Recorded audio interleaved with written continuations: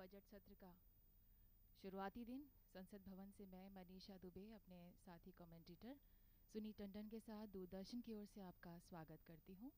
महामहिम राष्ट्रपति महोदय श्री KR नारायणन जी का आगमन हो चुका है। ये राष्ट्रपति महोदय के अंगरक्षक आज सत्र की शुरुआत महामहिम राष्ट्रपति श्री KR नारायणन द्वारा संसद के केंद्रीय कक्ष में दोनों सदनों की बैठक को संबोधित करने से होगी और राष्ट्रपति महोदय का ये अभिभाषण सरकार के कार्य और कार्यक्रमों का लेखा जोखा होगा। अभिभाषण के तुरंत बाद दोनों सदनों की बैठक शुरू होगी। महामहिम राष्ट्रपति Shri KR Narayanan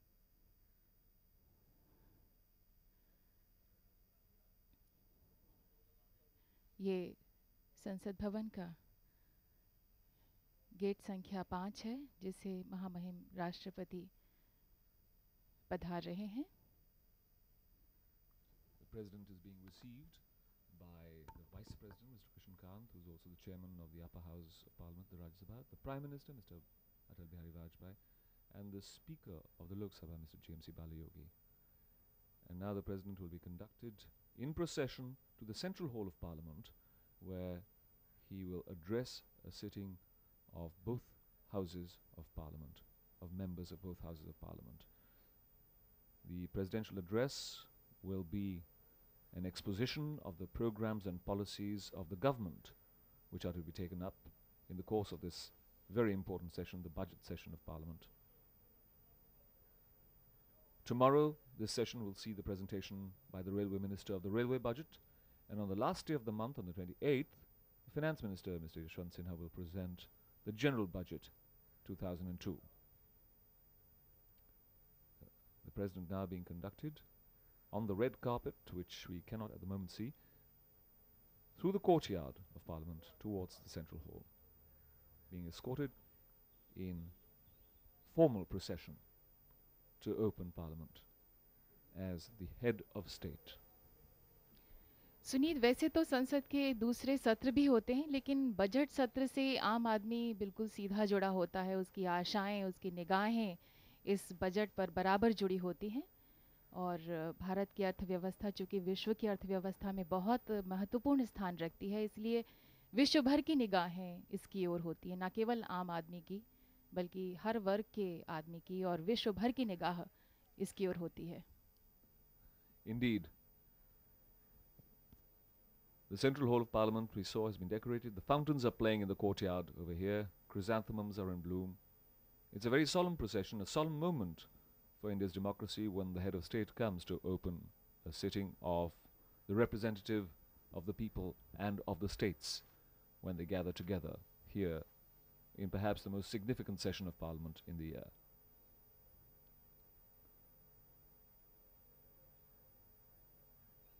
The budget will be presented and will outline the policies of the government. This is very significant because the government has embarked upon the second generation economic reforms, and these are bound to be reflected in the budget, which is being eagerly awaited, anticipated by the common man, by industry, by all walks of life in India.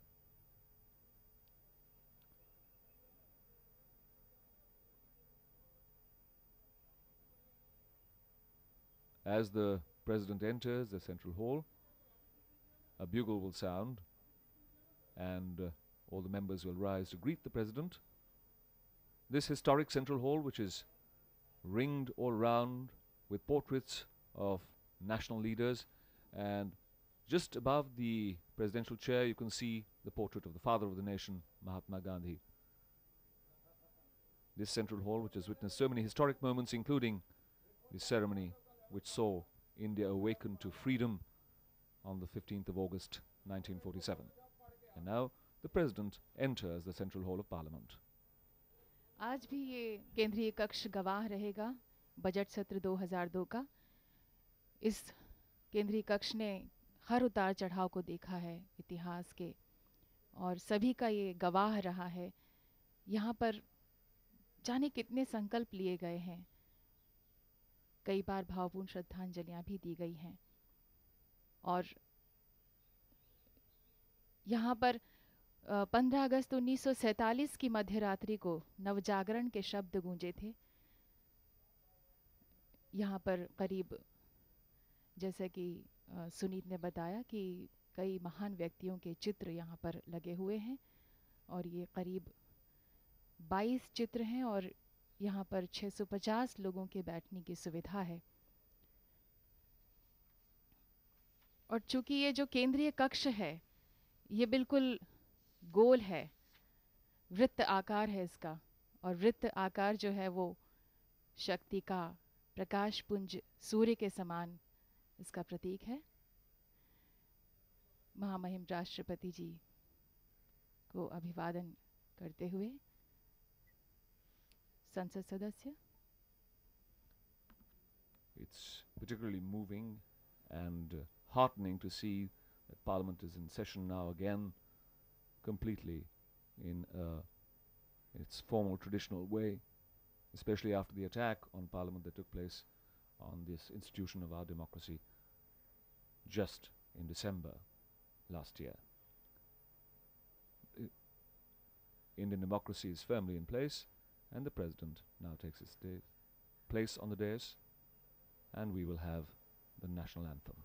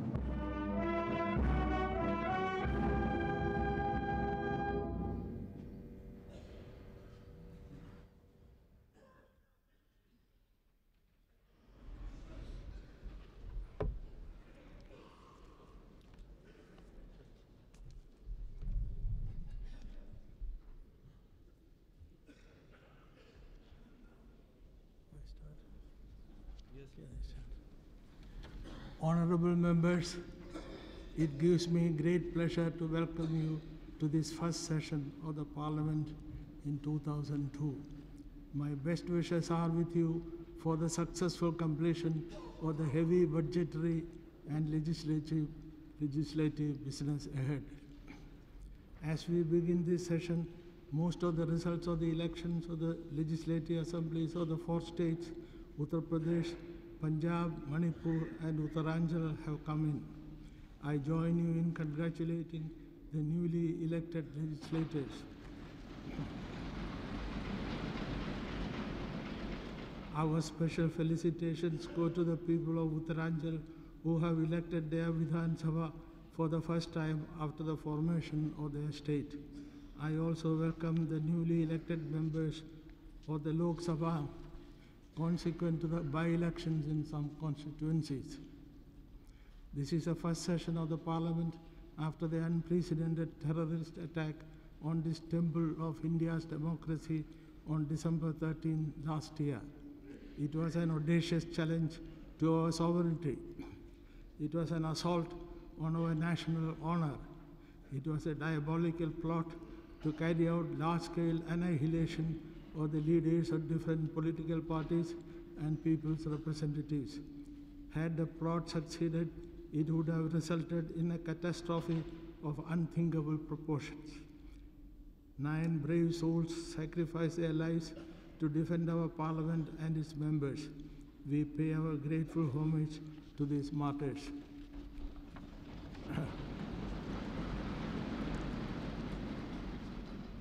What happened on December 13 was the nadir of a long list of reprehensible acts in a 20-year-long campaign of cross-border terrorism against India. It strengthened our resolve to deal decisively and conclusively with this challenge. The investigation into this conspiracy has clearly revealed the hand of terrorist organizations which have long operated from Pakistani soil with the support and the ruling establishment of that country. It is now also established that these terror outfits are closely aligned through ideology, inspiration, resources, and logistics to those who carried out the terrorist attacks against the United States on September 11, 2001. My government has made it absolutely clear that India is determined to end cross-border terrorism by all the means at our command. The brave Jawans and officers of our armed forces have been fully mobilized on our western borders and have maintained vigil despite difficult conditions. The necessary level of military strength and preparedness will be maintained to deter any aggression. On the parallel track, we have taken several diplomatic and political measures against Pakistan. We have also intensified our efforts to increase awareness among the governments and the peoples of the world on our just struggle against cross-border terrorism. We have emphasized that terrorism cannot be condemned somewhere and condoned elsewhere. The fight against terrorism has to be global and comprehensive. It should target not only the terrorists, but also those who sponsor, finance, support, and shelter them. Several members of parliament belonging to different political parties have traveled to various capitals of the world in recent weeks as a part of this exercise. There is a far greater appreciation and support abroad for India's position than ever before. An illustration of this is our success in persuading the United Arab Emirates to hand over a key accused in the recent terrorist attack in Kolkata. The entire nation is united in this decisive phase of the battle against terrorism. The complete consensus among political parties on this issue has once again demonstrated the maturity and greatness of our democracy. We keep hearing calls of resumption of dialogue with Pakistan. Terrorism and dialogue cannot go together. Recent history is witness to the fact that whereas India has always been ready for meaningful and fruitful talks with Pakistan, it is Pakistan that has ensured their failure with its acts of betrayal. India is prepared to resume the dialogue process with Pakistan provided Islamabad satisfies us that it has indeed taken effective steps to end the training, equipping, and financing of the terrorists and stop their infiltration into Jammu and Kashmir and other parts of India. We also demand that Islamabad hand over to us the 20 terrorists who have committed grave crimes in India and who continue to receive shelter in Pakistan. Positive action by Islamabad on these demands is the test of its sincerity to end its hostility against India and to pave the way for discussing all the outstanding issues, including that of Jammu and Kashmir, in a peaceful manner through bilateral dialogue. The government has clear strategy to deal with the internal situation in Jammu and Kashmir. First, to encounter the terrorists with a firm hand. In this, our security forces have already recorded demonstrable successes. We shall triumph in our mission to root out terrorism from Jammu and Kashmir in the same way that we did in Punjab in the last decade. Let no one have any doubts about it. The second objective in our strategy is to support faster economic development of all the three regions of the state, especially to create employment for the youth. Thirdly, we are prepared to talk with any group of people within the state who eschew the path of violence and who may have legitimate grievances. The people of Jammu and Kashmir will elect a new legislative assembly later this year through free and fair elections. No doubt we have to be vigilant against those who have no faith in democracy and who have shown their willingness to go to any length to subvert the manifestation of people's aspirations. I am confident that the forthcoming elections will help the return of peace and normalcy and accelerate the process of all-round development of Jammu and Kashmir. The government attaches the highest priority to the national security based on the recommendations of the group of ministries which comprehensively reviewed our national security systems. Far-reaching reforms are being carried out in the higher defense management, leading to closer coordination between the three services of the armed forces and integration of military and civilian defense structures. A separate defense procurement board has been set up to speed up defense purchases, make them more responsive to the needs of the armed forces, and to bring greater transparency in procurement. I congratulate our defense scientists and engineers for the successful test of the Agni missile last month. Coupled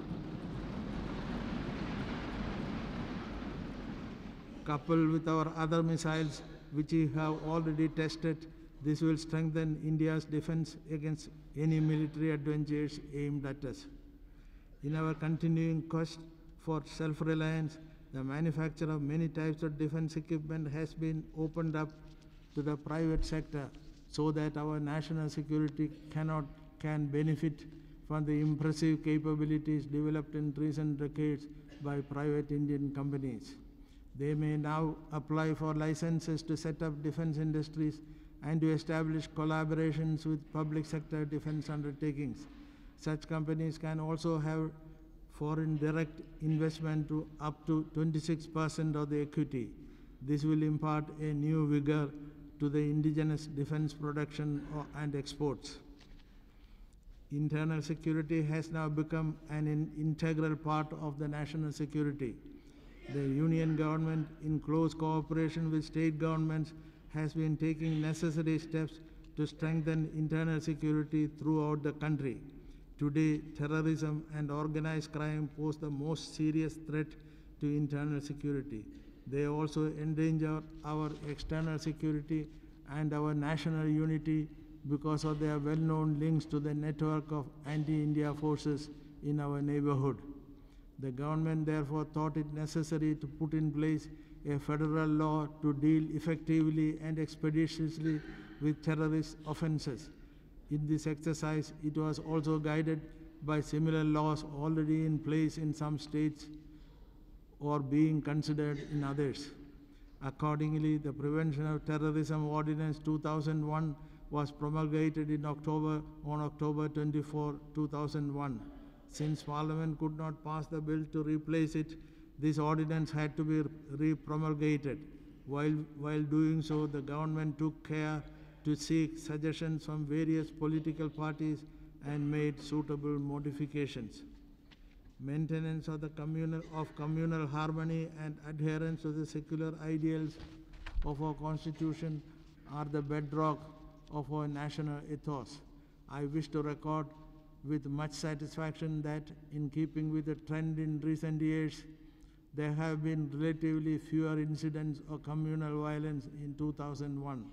However, the government will continue to maintain vigil against those who try to foment communal trouble.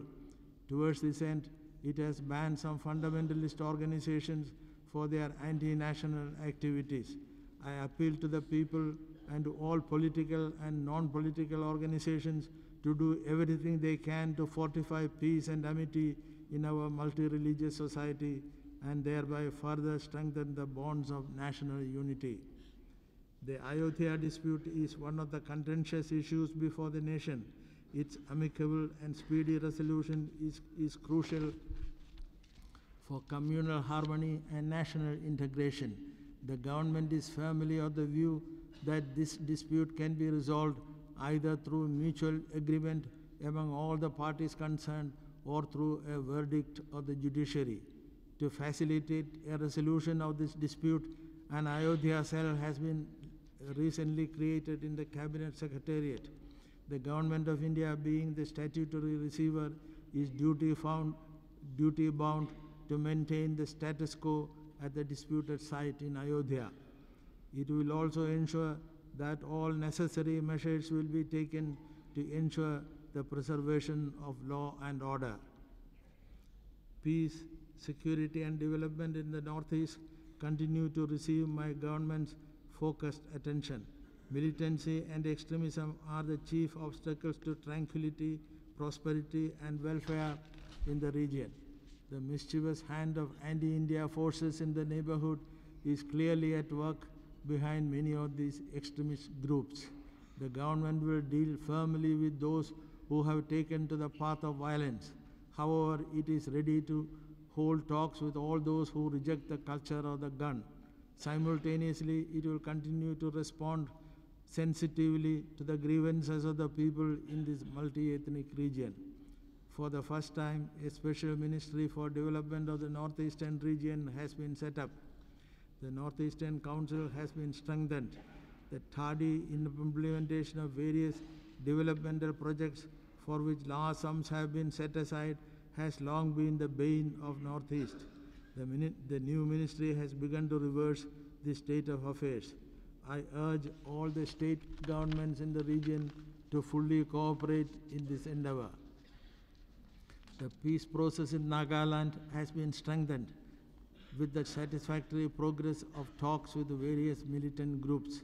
What is especially heartening in the last 1 year is that people of Nagaland have come out strongly in favor of peace, dialogue and development, often by staging spontaneous mass activities. Mizoram has already been reaping the benefits of peace. The government will fully support the efforts of all other northeastern states to emulate their example. A healthy economy is vital to secure our twin objectives of national security and all-round development. The slowdown in the global economy has also affected India. There was a decline in the rate of growth in 2001. However, the advanced estimates for the current year show a pickup in growth to 5.4%, restoring India to the group of 5 fastest growing large economies in the world. However, this rate of growth is neither sufficient nor satisfactory. We need to accelerate a host of reforms to enable our economy to reach a trajectory of growth of 8% and above. This alone can ensure success in our objective of doubling per capita income in the next 10 years and reducing the number of people living below the poverty line by half. Realizing the urgency of this task, the government has constituted a cabinet committee on economic reforms with the mandate of drawing up, facilitating and monitoring the implementation of the reform agenda. The 10th five-year plan begins this year. The approach paper to the plan aims at stepping up the growth rate of GDP to 8% a year over the plan period 2002-2007. It also proposes to establish specific monitorable targets covering economic, social, environmental dimensions of human development. The attainment of planned targets is contingent on our ability to significantly increase the investment rate in our economy, set up productivity of existing capital assets, undertake second-generation policy reforms to improve the efficiency of new investment, and to facilitate and encourage a deepening and broadening of reforms in all the states. I join all of you in extending hearty congratulations to our Kisans who have once again produced a bumper crop. The output of food grains is projected to touch a new high of 210 million tons in 2001-2002 from 196 million tons last year, with production of 81 million tons of milk during 2000 2001, India continues to be the world's largest producer of dairy products. We also have made impressive strides in many other areas of agricultural production. The government proposes to respond to the new situation with several measures to free Indian agriculture from the shackles of the past. The Essential Commodities Act will be modified. The restrictions on interstate movement of agricultural commodities will be removed to enable farmers to realize better prices. The sugar industry, which has already begun to benefit from delicensing, will also be fully decontrolled soon. For the first time, sugar mills have been allowed to supply ethanol to be mixed with petrol and diesel up to 5%. This will not only result in savings in our oil imports, but also add to the commercial viability of our sugar mills. Above all, the sugarcane farmer will be able to gain a higher price. The government is committed to strengthening the cooperative sector by enabling it to reap the full benefits of economic reforms. Timely and adequate credit is almost as important as timely and adequate water supply to the development of agriculture. The government will take steps to strengthen rural credit cooperatives which provide this critical input to Kisans at their doorsteps for the sake of agricultural sustainability and farmers' well-being. Food security of the poorest of the poor is the first priority of our agricultural policy. Accordingly, the allocation of food grains under targeted public distribution system for BPL families, which was increased from 10 kilos per family per month to 20 kilos per family per month from April 2000, has been further increased to 25 kilos per family per month from July 2001. The central issue price of food grains for all APL families has also been reduced to about 70% of the economic cost. In addition, more than 3 million tons of food grains have been allotted to 11 states affected by drought or other natural calamities free of cost since January 2001 for undertaking food for work programs. Wastage and losses in production, transportation and distribution continue to be a major bane of food economy in India. It is estimated that the harvest and post-harvest losses in agricultural commodities are over rupees 70 crore per year each year. The government proposes to formulate a comprehensive strategy to check these losses. India's cattle wealth is one of the neglected areas of our rural economy. Last year, the government set up a national commission on cattle to review the relevant laws relating to protection, preservation, development, well-being and movement of cattle and to ensure improved functioning of goshalas, gosadans and pinjra poles. The recommendations of this commission will be given serious consideration. Industrial growth at 2.2% in April-November 2001 is lower than 6% achieved in April-November 2000. This decline in industrial growth is attributable to various factors including external slowdown, the business cycles, inherent adjustment lags of corporate restructuring, etc., and the consequent decline in both consumer and investment demand. Despite the slowdown in certain sectors of our economy, the fundamentals continue to be robust. Inflation has touched a new low, the lowest in the last 2 decades.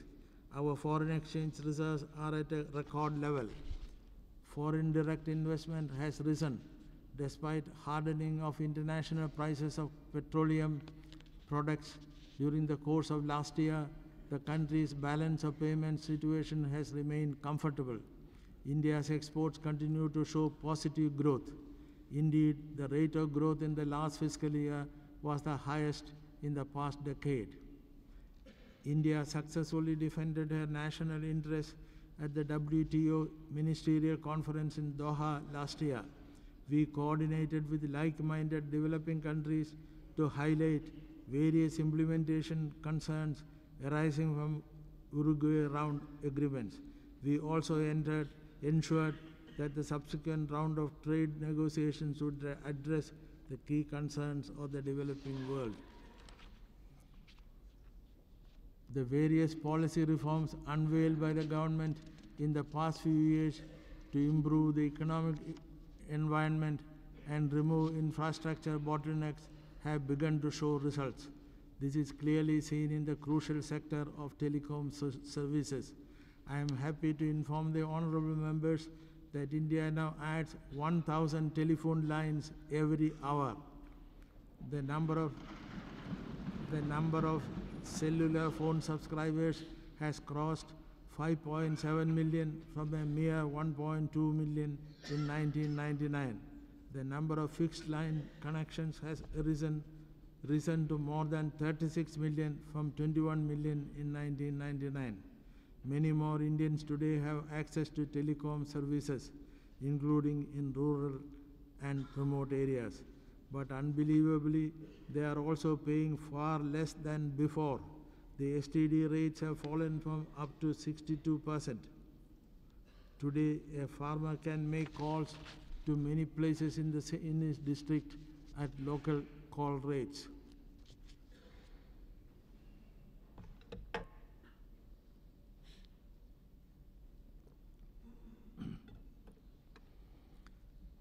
A similar achievement is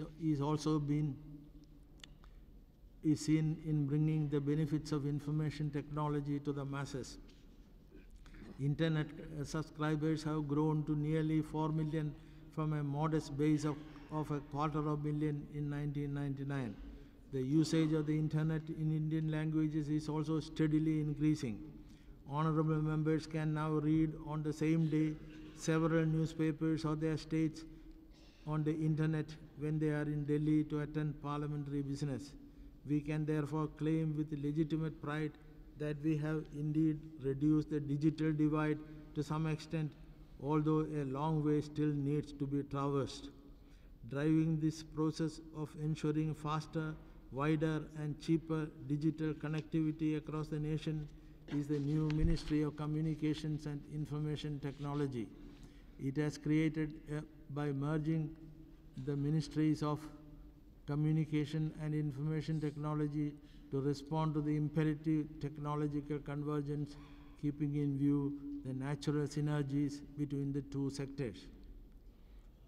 In spite of the downturn in the global economy, India has continued to maintain its dominant place in IT exports.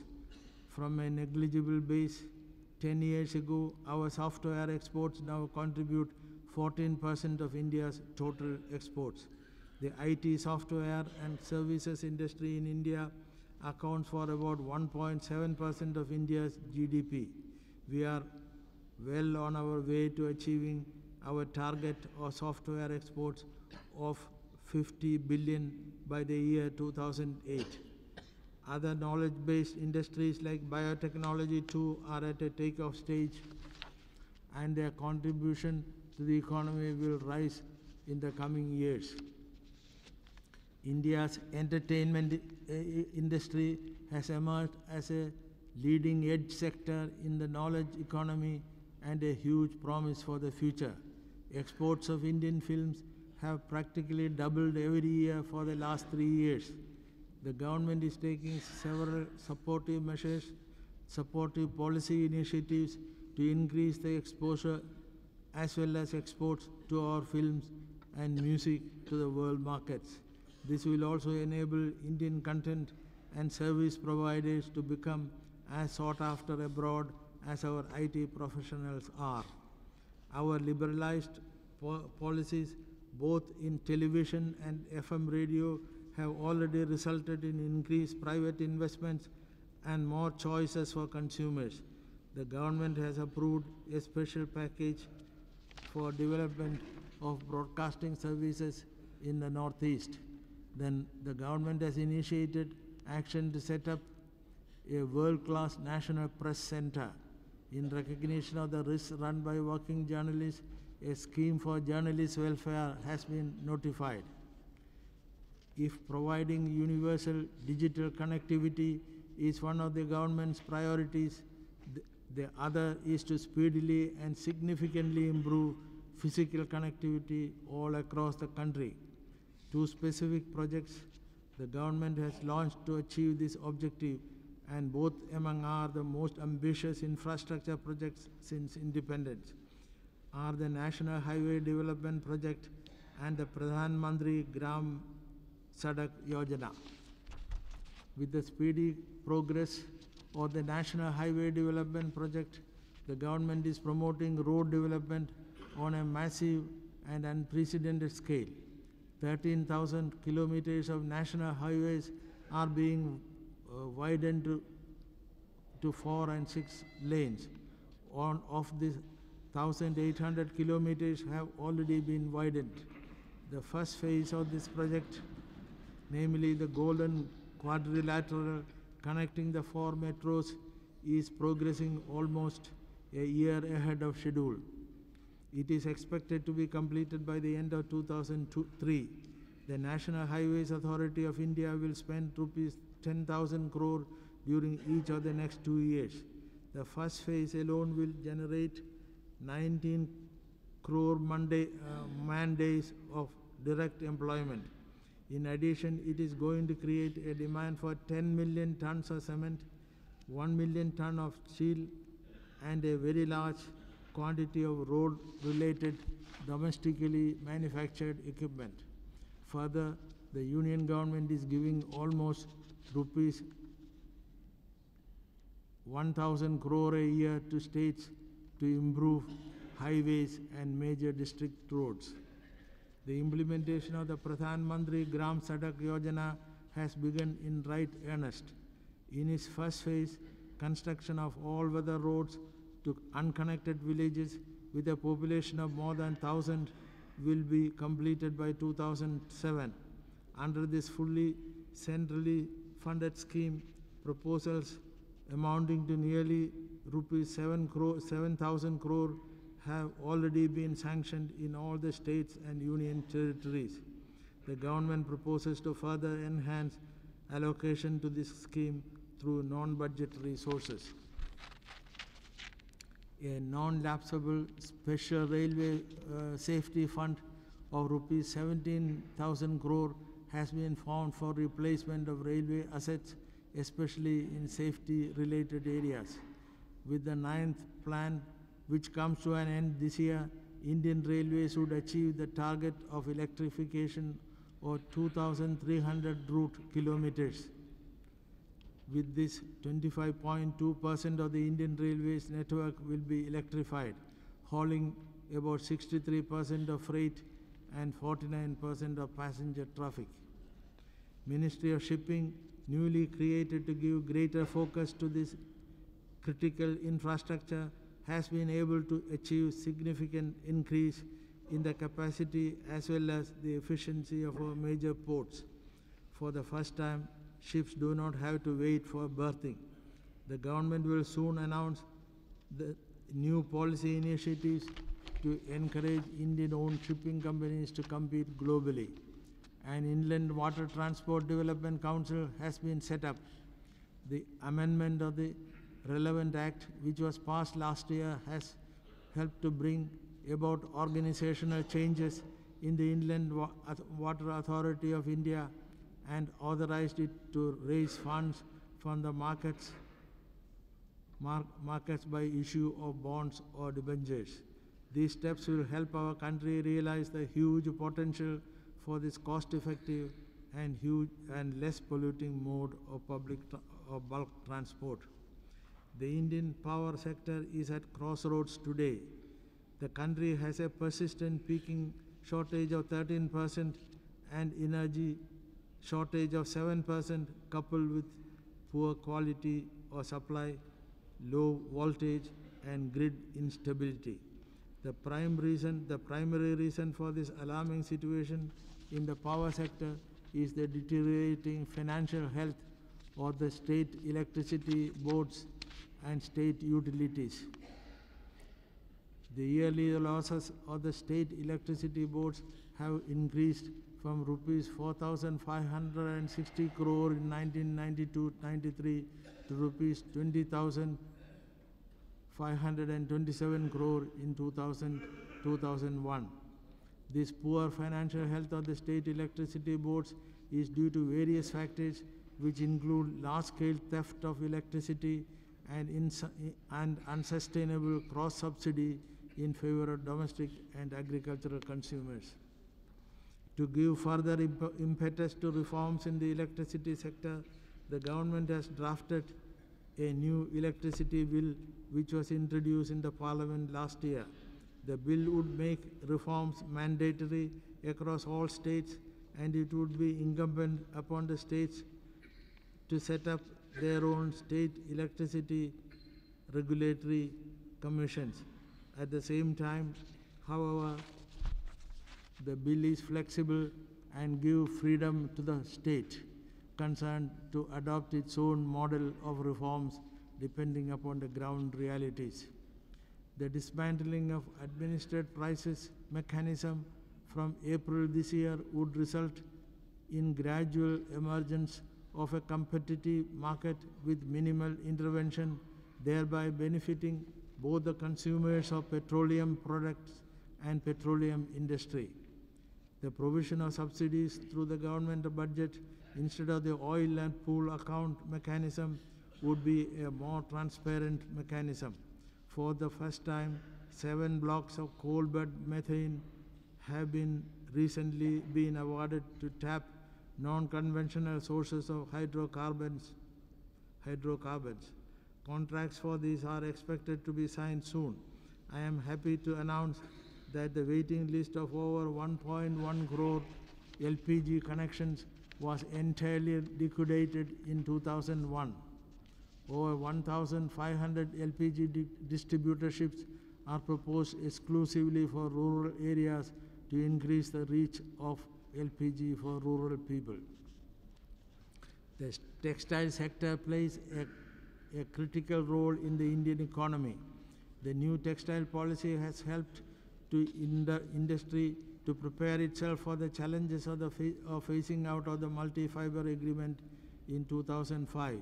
The Technology Upgradation Fund is helping in speedy modernization, which is critical for facing global competition from other textile producing countries. The new tourism policy is in the process of finalization. It has been discussed widely with state governments, the hotel industry, tourism and travel operators and other concerned organizations. It aims to develop integrated tourism circuits of international standards and leverage India's unique attractions by focusing on public-private partnerships to provide infrastructure and tourism services, and by promoting environmental sustainability and the development of heritage sites. This forward-looking policy will help Indian tourism become a major catalyst of economic growth, employment generation, and earner of foreign exchange. The public sector has played a laudable role in enabling our country to achieve national objective of self-reliance. However, the significantly changed economic environment that now prevails both in India and globally makes it imperative for both the public sector and the private sector to become competitive. Learning from our experience, especially over the last decade, it is evident that disinvestment in public sector enterprises is no longer a matter of choice but an imperative. The prolonged fiscal hemorrhage from the majority of these enterprises cannot be sustained any longer. The disinvestment policy and the transparent procedures adopted for disinvestment have now been widely accepted, and the shift in emphasis from disinvestment of minority shares to strategic sale has yielded excellent results. The government has taken 2 major initiatives to improve the safety of safety net for the workers of PSUs. The first enhanced VRS benefits in those PSUs where wage revision had not taken place in 1992 or 1997. The second, increased training of opportunities for self-employment for workers retiring under VRS. To ensure productive utilization of our resources, it is not desirable that these remain locked up in unviable non-operating units. It would be much better for the units, its workers and creditors, and the company in general if there was a system of quick takeover of non-viable units so that capital continues to be productively employed. There is accordingly a need to urgently bring about a bankruptcy legislation which will allow quick payment of the dues of workers and exit of non-viable firms. The removal of quantitative restrictions has thrown up several challenges and opportunities for the small-scale sector, bringing global competition to its doorsteps. To overcome this challenge of increased competition, the sector has to raise its efficiency to attain global standards in product quality with internationally competitive prices. The government is already implementing many schemes to assist this sector. More will be formulated if necessary. Electoral reforms for strengthening our democratic system are long overdue. As part of this endeavor, greater transparency in accounts of political parties and incentives for payment by check are being put in place. The government has also decided to amend the system of elections to the Rajya Sabha by introducing open voting and by doing away with the requirement of residence in a particular state for contesting an election to the Rajya Sabha from that state. Fast-track courts are taking up sessions cases pending for 2 years or more and the cases of under trials in jails. At present, there are about 2 lakh under trials in jails on whose maintenance state government spend rupees 400 crores a year. Presently, Lok Adalats can settle disputes only on the basis of compromise or settlement between the parties. If the parties do not arrive at a settlement or compromise, the case is either returned to the court of law or the parties are advised to seek remedy in a court of law. To remove the above drawback, it has been decided to amend the Act to set up a permanent Lok Adalat. This will provide compulsory pre-litigation mechanism for conciliation and settlement of cases in certain public utilities. Honorable members, the year marks the first decade of democratic decentralization through empowerment of Panchayat Raj institutions. It was 10 years ago that this August Parliament passed the historic 73rd and 74th Amendments to the Constitution. The functioning of the grassroots institutions of democracy has improved in many parts of the country. Of great significance is the increased participation made possible through affirmative action of women representatives and representatives of other disadvantaged sections of our country, of our society. However, we must in all honesty admit that the spirit of this revolutionary initiative has not yet been fully translated into genuine devolution of adequate administrative and financial powers to Panchayat Raj institutions. I would like the state governments to self-critically review the gap between the intent of the Constitution and the reality on the ground. On its part, the Union government has decided to train all elected Panchayats functionaries at all 3 levels within 3 years. Census 2001 recorded that the population of India was 1,027 million.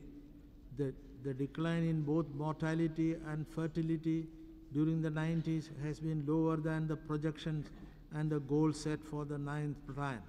However, the decadal growth during 1991-2001 was 21.3%, declining from 23.9% for 1981-91, the sharpest decline since independence. More than half of the increase in population over the next 15 years is anticipated in 8 states, which are lagging behind in critical socio-demographic indices. The government has set up an empowered action group to address the needs and problems of these states exclusively. India took a major step last year to achieve universalization of elementary education. I commend all of you for passing the historic Constitution 93rd Amendment Bill 2001 to make education for all children in the age group of 6 to 14 years free and compulsory. It is a birthright of every Indian child to have access not only to education but to good education. Accordingly, to emphasize and inculcate the culture of quality in the entire education sector, we have decided to observe the year 2002 as the year of quality education. The census 2001 has brought home yet again the incidence of female feticide, infanticide, and neonatal mortality, all adverse to the girl child in several pockets of the country. A massive campaign has been launched to tackle the situation both by social awareness and stringent implementation of the law. The Prenatal Diagnostics Act is being amended to ensure complete stoppage of sex determination tests all over the country. India has become a polio-free except in a few very small pockets. Eradication of polio from these areas is expected by the end of this year. Learning from the success of anti-polio drive, the government has intensified mass campaigns against other dreaded diseases like tuberculosis, HIV, AIDS.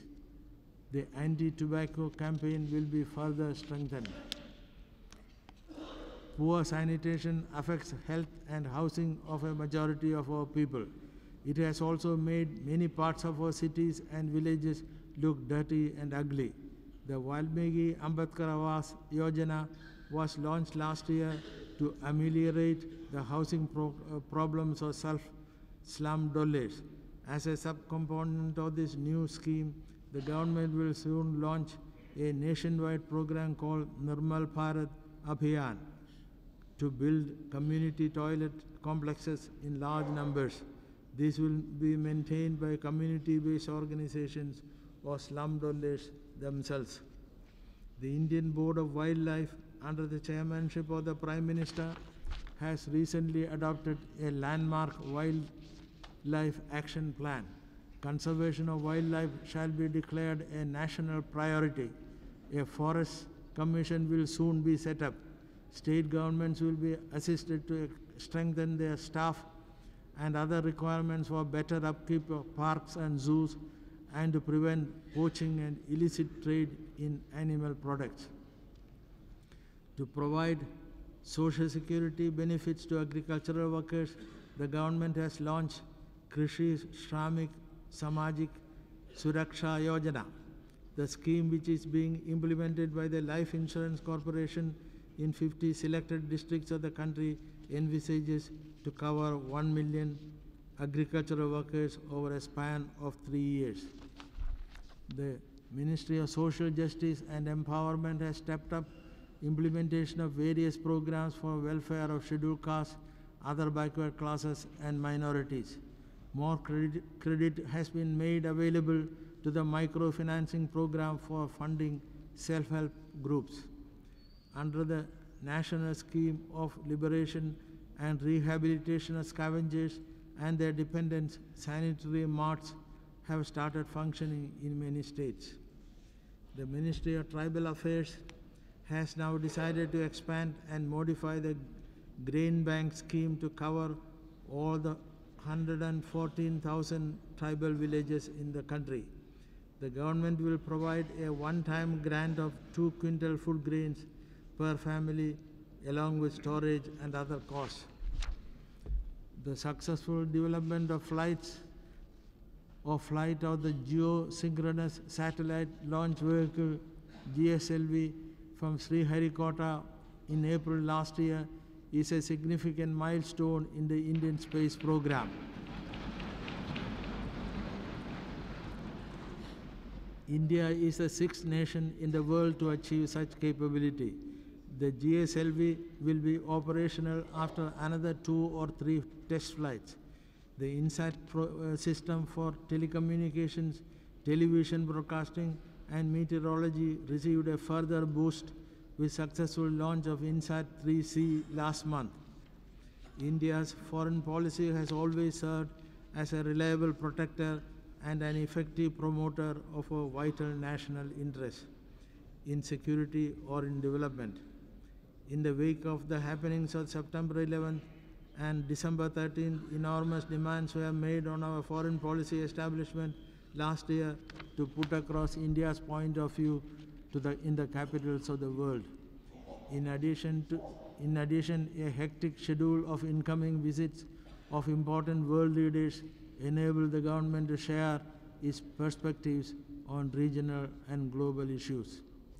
Afghanistan is a valued friend in our neighborhood, a friend with whom we have had cultural, economic and spiritual exchanges dating back to antiquity. We agonize with the rest of the civilized world the destruction of the Taliban by the Taliban or the Bamiyan Buddhas. India rejoices at the liberation of Afghanistan from the clutches of fanatical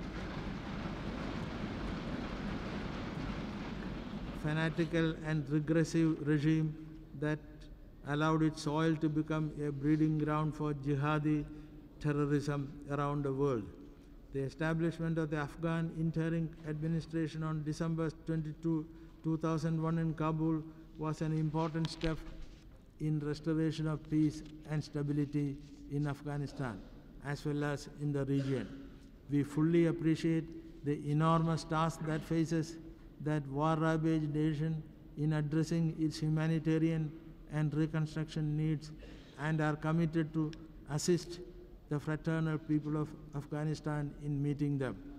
We will soon have the pleasure of receiving Chairman Hamid Karzai of Afghanistan Interim Administration on a state visit to India.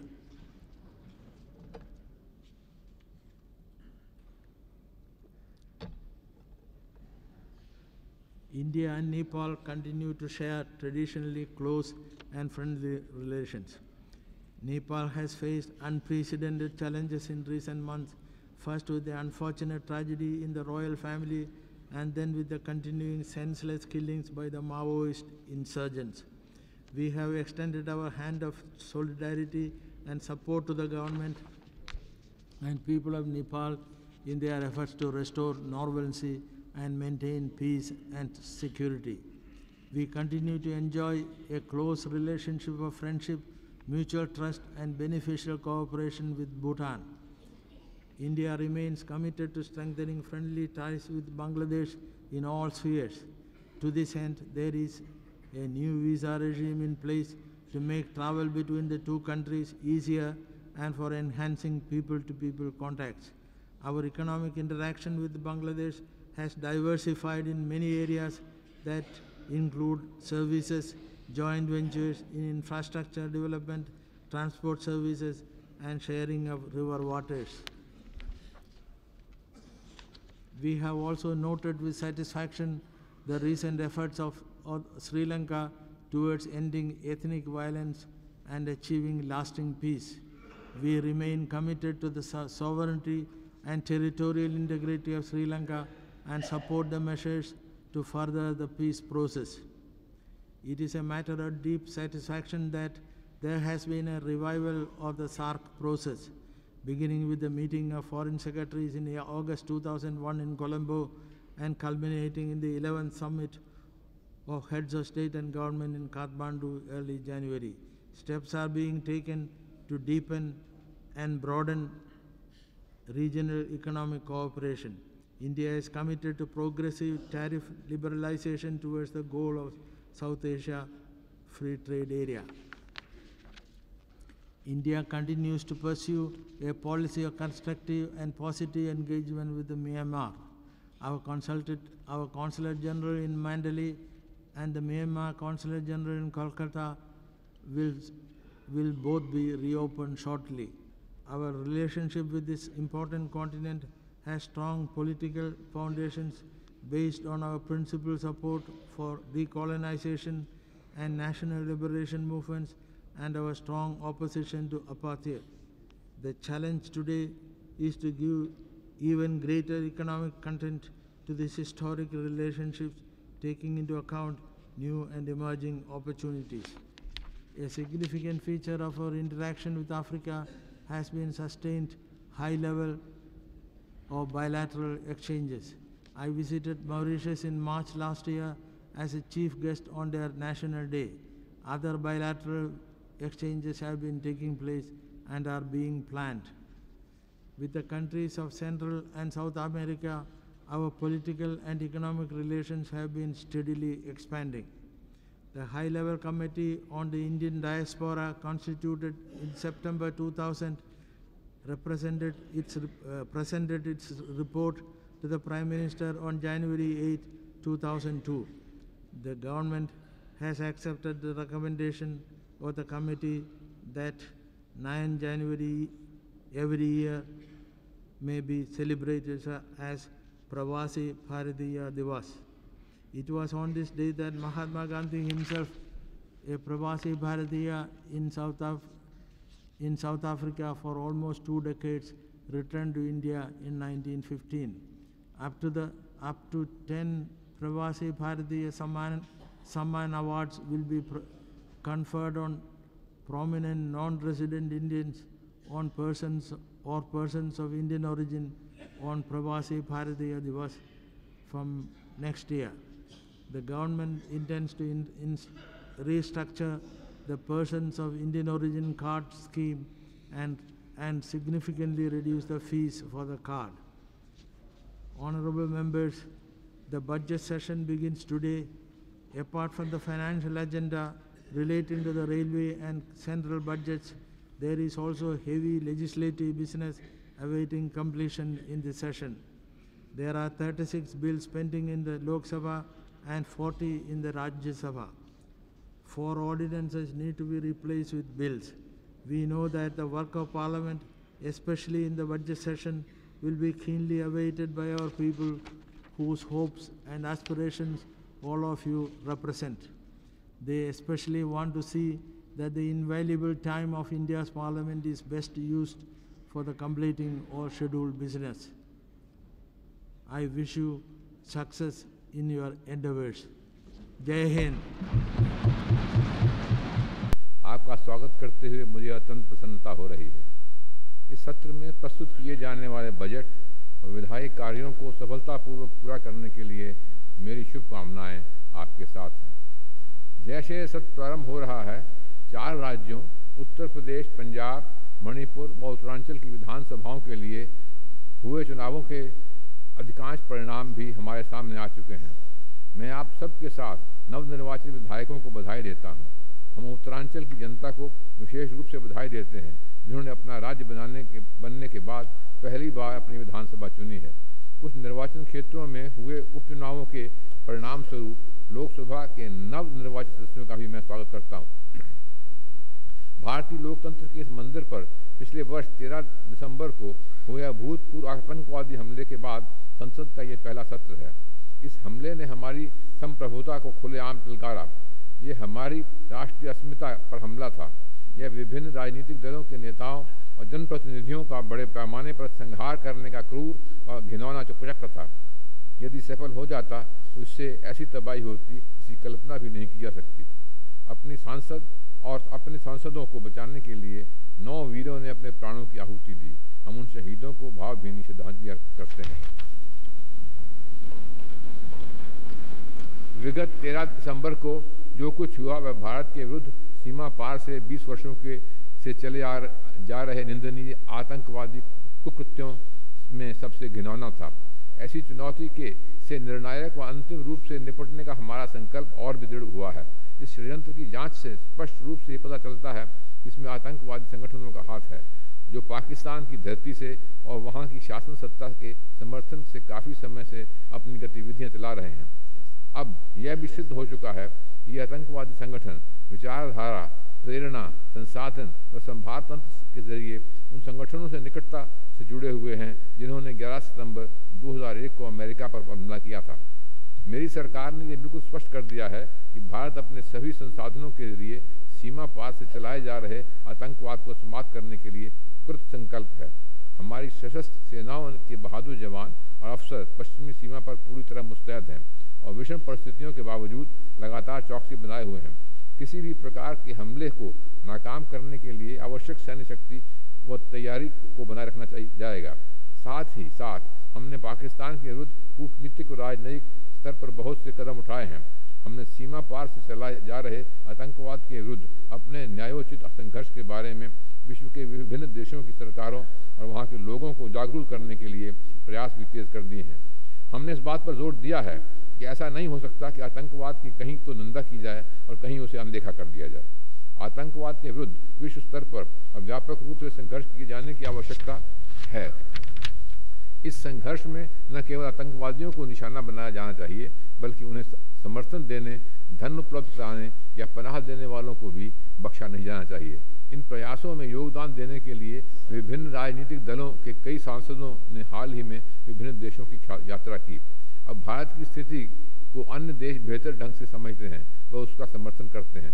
हाल ही में कोलकाता में हुए आतंकवादी हमले के मुख्य अभियुक्त को हमारे सुपुर्द कर देने के लिए संयुक्त अरब अमीरात को राजी करने में हमने सफलता पाई है, वह इसका उदाहरण है। आतंकवाद के विरुद्ध निर्णायक संघर्ष के इस दौर में समूचा राष्ट्र एक है। इस मुद्दे पर राजनीतिक दलों में हुई सर्वसम्मति से हमारे लोकतंत्र की परिपक्वता की और महानता एक बार फिर उजागर हुई है। ये मांग की जाती रही है कि पाकिस्तान से पुनः बातचीत शुरू की जाए। यह नहीं हो सकता कि आतंकवाद भी जारी रहे और वार्ता भी की जाए। हाल ही की घटनाएं इस बात का सबूत है कि भारत पाकिस्तान के साथ सदैव ही सार्थक बातचीत के लिए तैयार रहा है, किंतु पाकिस्तान अपने विश्वासघाती करतूतों से बातचीत को विफल करता रहा है। भारत पाकिस्तान के साथ बातचीत की प्रक्रिया पुनः शुरू करने के लिए तैयार है, बशर्ते कि वह इस बारे में हमें संतुष्ट कर दे कि उसने आतंकवादियों को प्रशिक्षण, हथियार, धन आदि उपलब्ध न कराने और जम्मू कश्मीर तथा भारत के अन्य हिस्सों में आतंकवादियों की घुसपैठ रोकने के लिए वस्तुतः प्रभावी उपाय कर लिए हैं। हम पाकिस्तान से यह भी मांग करते हैं कि वह उन 20 आतंकवादियों को हमारे सौंप दे जिन्होंने भारत में गंभीर अपराध किए हैं और जिन्हें पाकिस्तान शरण देता आ रहा है।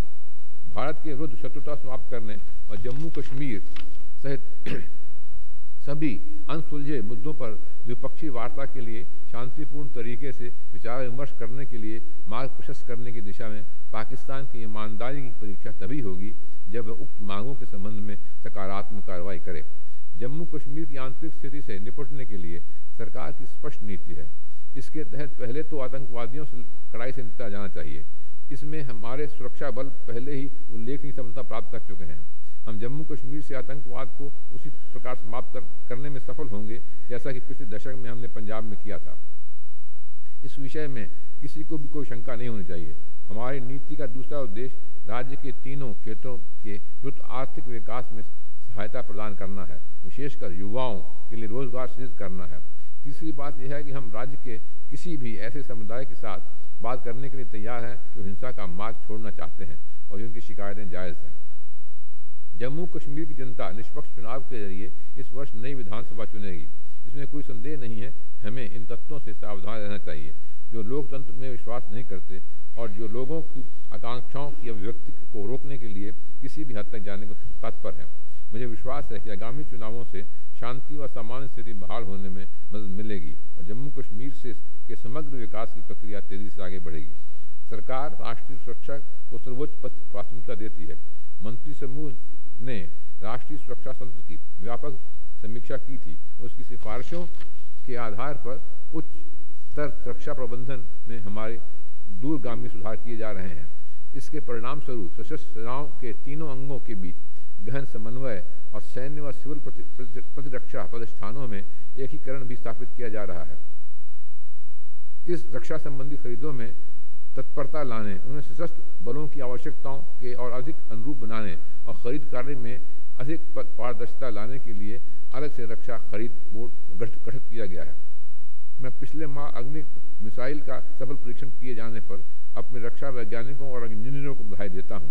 हमारे द्वारा पहले परीक्षण की गई अन्य मिसाइलों के साथ इस मिसाइल के जुड़ जाने से हमको निशाना बनाकर की जाने वाली किसी भी दुस्साहसपूर्ण सैन्य कार्रवाई के खिलाफ भारत की प्रतिरक्षा क्षमता और मजबूत हो जाएगी। निर्भरता के अपने अनवरत प्रयास में हमने अनेक प्रकार के रक्षा उपकरणों का विनिर्माण निजी क्षेत्र के लिए भी खोल दिया है, ताकि हमारी राष्ट्रीय सुरक्षा को निजी भारतीय कंपनियों द्वारा हाल के दशकों में विकसित प्रभावशाली क्षमताओं का लाभ मिल सके। निजी कंपनियां अब रक्षा उद्योग लगाने और सार्वजनिक क्षेत्र के रक्षा उपक्रमों के साथ सहयोग स्थापित करने के संबंध में लाइसेंस लेने के लिए आवेदन कर सकेंगी। ऐसी कंपनियां इक्विटी के 26% तक विदेशी प्रत्यक्ष निवेश भी ले सकती हैं। इससे स्वदेशी रक्षा उत्पादन और निर्यात को नई शक्ति प्राप्त होगी। आंतरिक सुरक्षा राष्ट्रीय सुरक्षा का अभिन्न अंग बन चुकी है। संघ सरकार राज्य सरकारों के साथ घनिष्ठ सहयोग से देश भर में आंतरिक सुरक्षा को मजबूत बनाने के लिए आवश्यक उपाय करती रही है। आज आंतरिक सुरक्षा को आतंकवाद और संगठित अपराध से सबसे ज़्यादा खतरा है। इनसे हमारी बाह्य सुरक्षा और हमारी राष्ट्रीय एकता को भी खतरा है, क्योंकि इनके हमारे पड़ोसी देशों में भारत विरोधी ताकतों के नेटवर्क के सजग जग जाहिर संपर्क हैं। इसलिए सरकार ने आतंकवादी अपराधों से शीघ्र व कारगर ढंग से निपटने के लिए संघीय कानून बनाना आवश्यक समझा। इस काम में सरकार ने कुछ राज्यों में पहले से मौजूद या फिर कुछ अन्य राज्यों में विचाराधीन समान कानून भी देखे। तदनुसार 24 अक्टूबर 2001 को आतंकवाद निवारण अध्यादेश 2001 प्रख्यापित किया गया। चूँकि संसद इसके स्थान पर विधेयक पारित नहीं कर सकी थी, इसलिए इस अध्यादेश को पुनः प्रख्यापित करना पड़ा। ऐसा करते समय सरकार ने विभिन्न राजनीतिक दलों के सुझाव लिए और समुचित संशोधन किए। सांप्रदायिक सौहार्द बनाए रखना और अपने संविधान के पंथ निरपेक्ष सिद्धांतों का पालन करना हमारे राष्ट्र की विशेषताओं का मूल आधार है। मैं काफ़ी संतोषप्रद रूप से ये कहना चाहता हूँ, यदि पिछले कुछ वर्षों पर नज़र डालें तो वर्ष 2001 में सांप्रदायिक हिंसा की घटनाएं अपेक्षाकृत कम हुई हैं। तथापि सरकार सांप्रदायिक अशांति भड़काने का प्रयास करने वालों पर लगातार कड़ी नज़र रखेगी। इस दिशा में सरकार ने कुछ कट्टरपंथी संगठनों पर उनकी राष्ट्र विरोधी गतिविधियों के कारण प्रतिबंध लगा दिया है। मैं लोगों से तथा सभी राजनीतिक और गैर राजनीतिक संगठनों से अपने अनेक धर्मों वाले समाज में शांति और सौहार्द को पुख्ता करने के लिए हर संभव कार्य करने और ऐसा करके राष्ट्रीय एकता के बंधनों को और अधिक मजबूत बनाने की अपील करता हूँ। अयोध्या विवाद भी राष्ट्र के समक्ष मौजूद विवादास्पद मुद्दों में से एक है। सांप्रदायिक सौहार्द और राष्ट्रीय अखंडता के लिए इसका सौहार्दपूर्ण और शीघ्र समाधान निकलना जरूरी है। सरकार का ये दृढ़ मत है कि इस विवाद को या तो सभी संबंधित पक्षधरों के बीच परस्पर सहमति से या फिर न्यायपालिका के निर्णय से सुलझाया जा सकता है।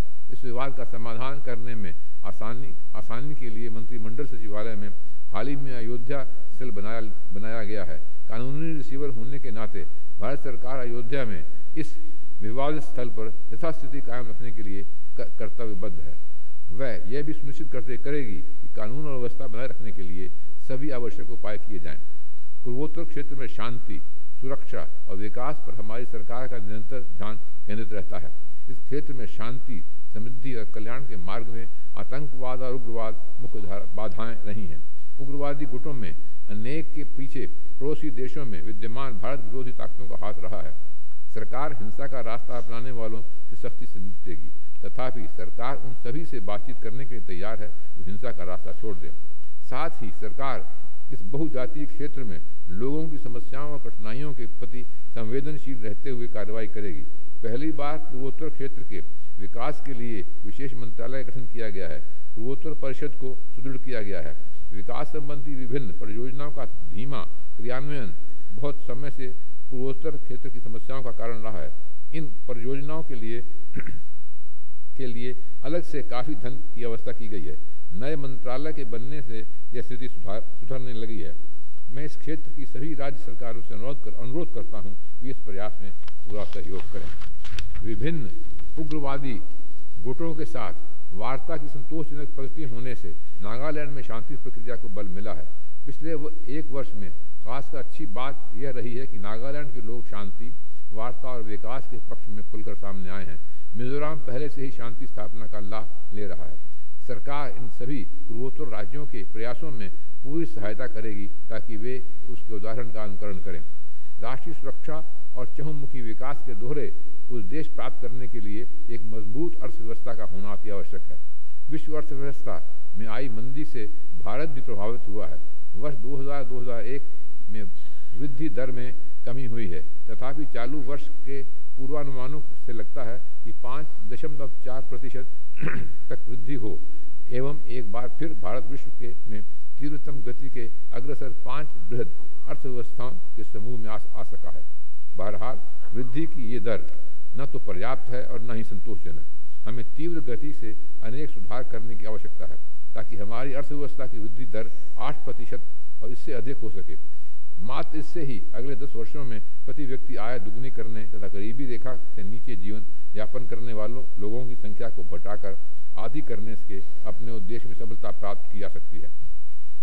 इस कार्य की तात्कालिकता को महसूस करते हुए सरकार ने सुधार कार्यसूची तैयार करने और उसके कार्यान्वयन को सुकर बनाने एवं मॉनिटर करने के उद्देश्य से आर्थिक सुधार संबंधी मंत्रिमंडल समिति का गठन किया है। 10वीं पंचवर्षीय योजना इस वर्ष आरंभ हो रही है।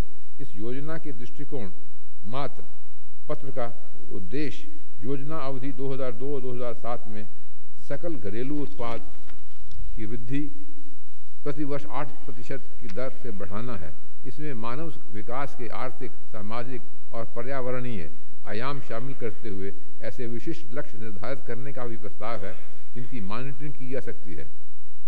योजना के लक्ष्यों को प्राप्त करना हमारी इस क्षमता पर निर्भर करता है कि हम अपनी अर्थव्यवस्था में निवेश दर में उल्लेखनीय वृद्धि कर सकें, विद्यमान पूंजीगत परिसंपत्तियों की उत्पादकता बढ़ा सकें, नए निवेश की क्षमता में सुधार करने के लिए दूसरे चरण के नीतिगत सुधार अपनाएं और सभी राज्यों में सुधारों को कारगर बनाने, उन्हें गहन और व्यापक बनाने के लिए बढ़ावा दे सकें। मैं किसानों को हार्दिक बधाई देने में आप सबके साथ हूँ। उन्होंने फिर से भरपूर पैदावार की है। खाद्यान्नों का उत्पादन वर्ष 2001-2002 में 210 मिलियन टन होने की संभावना है, जो एक नया रिकॉर्ड होगा, जबकि पिछले वर्ष यह 196 मिलियन टन हुआ था।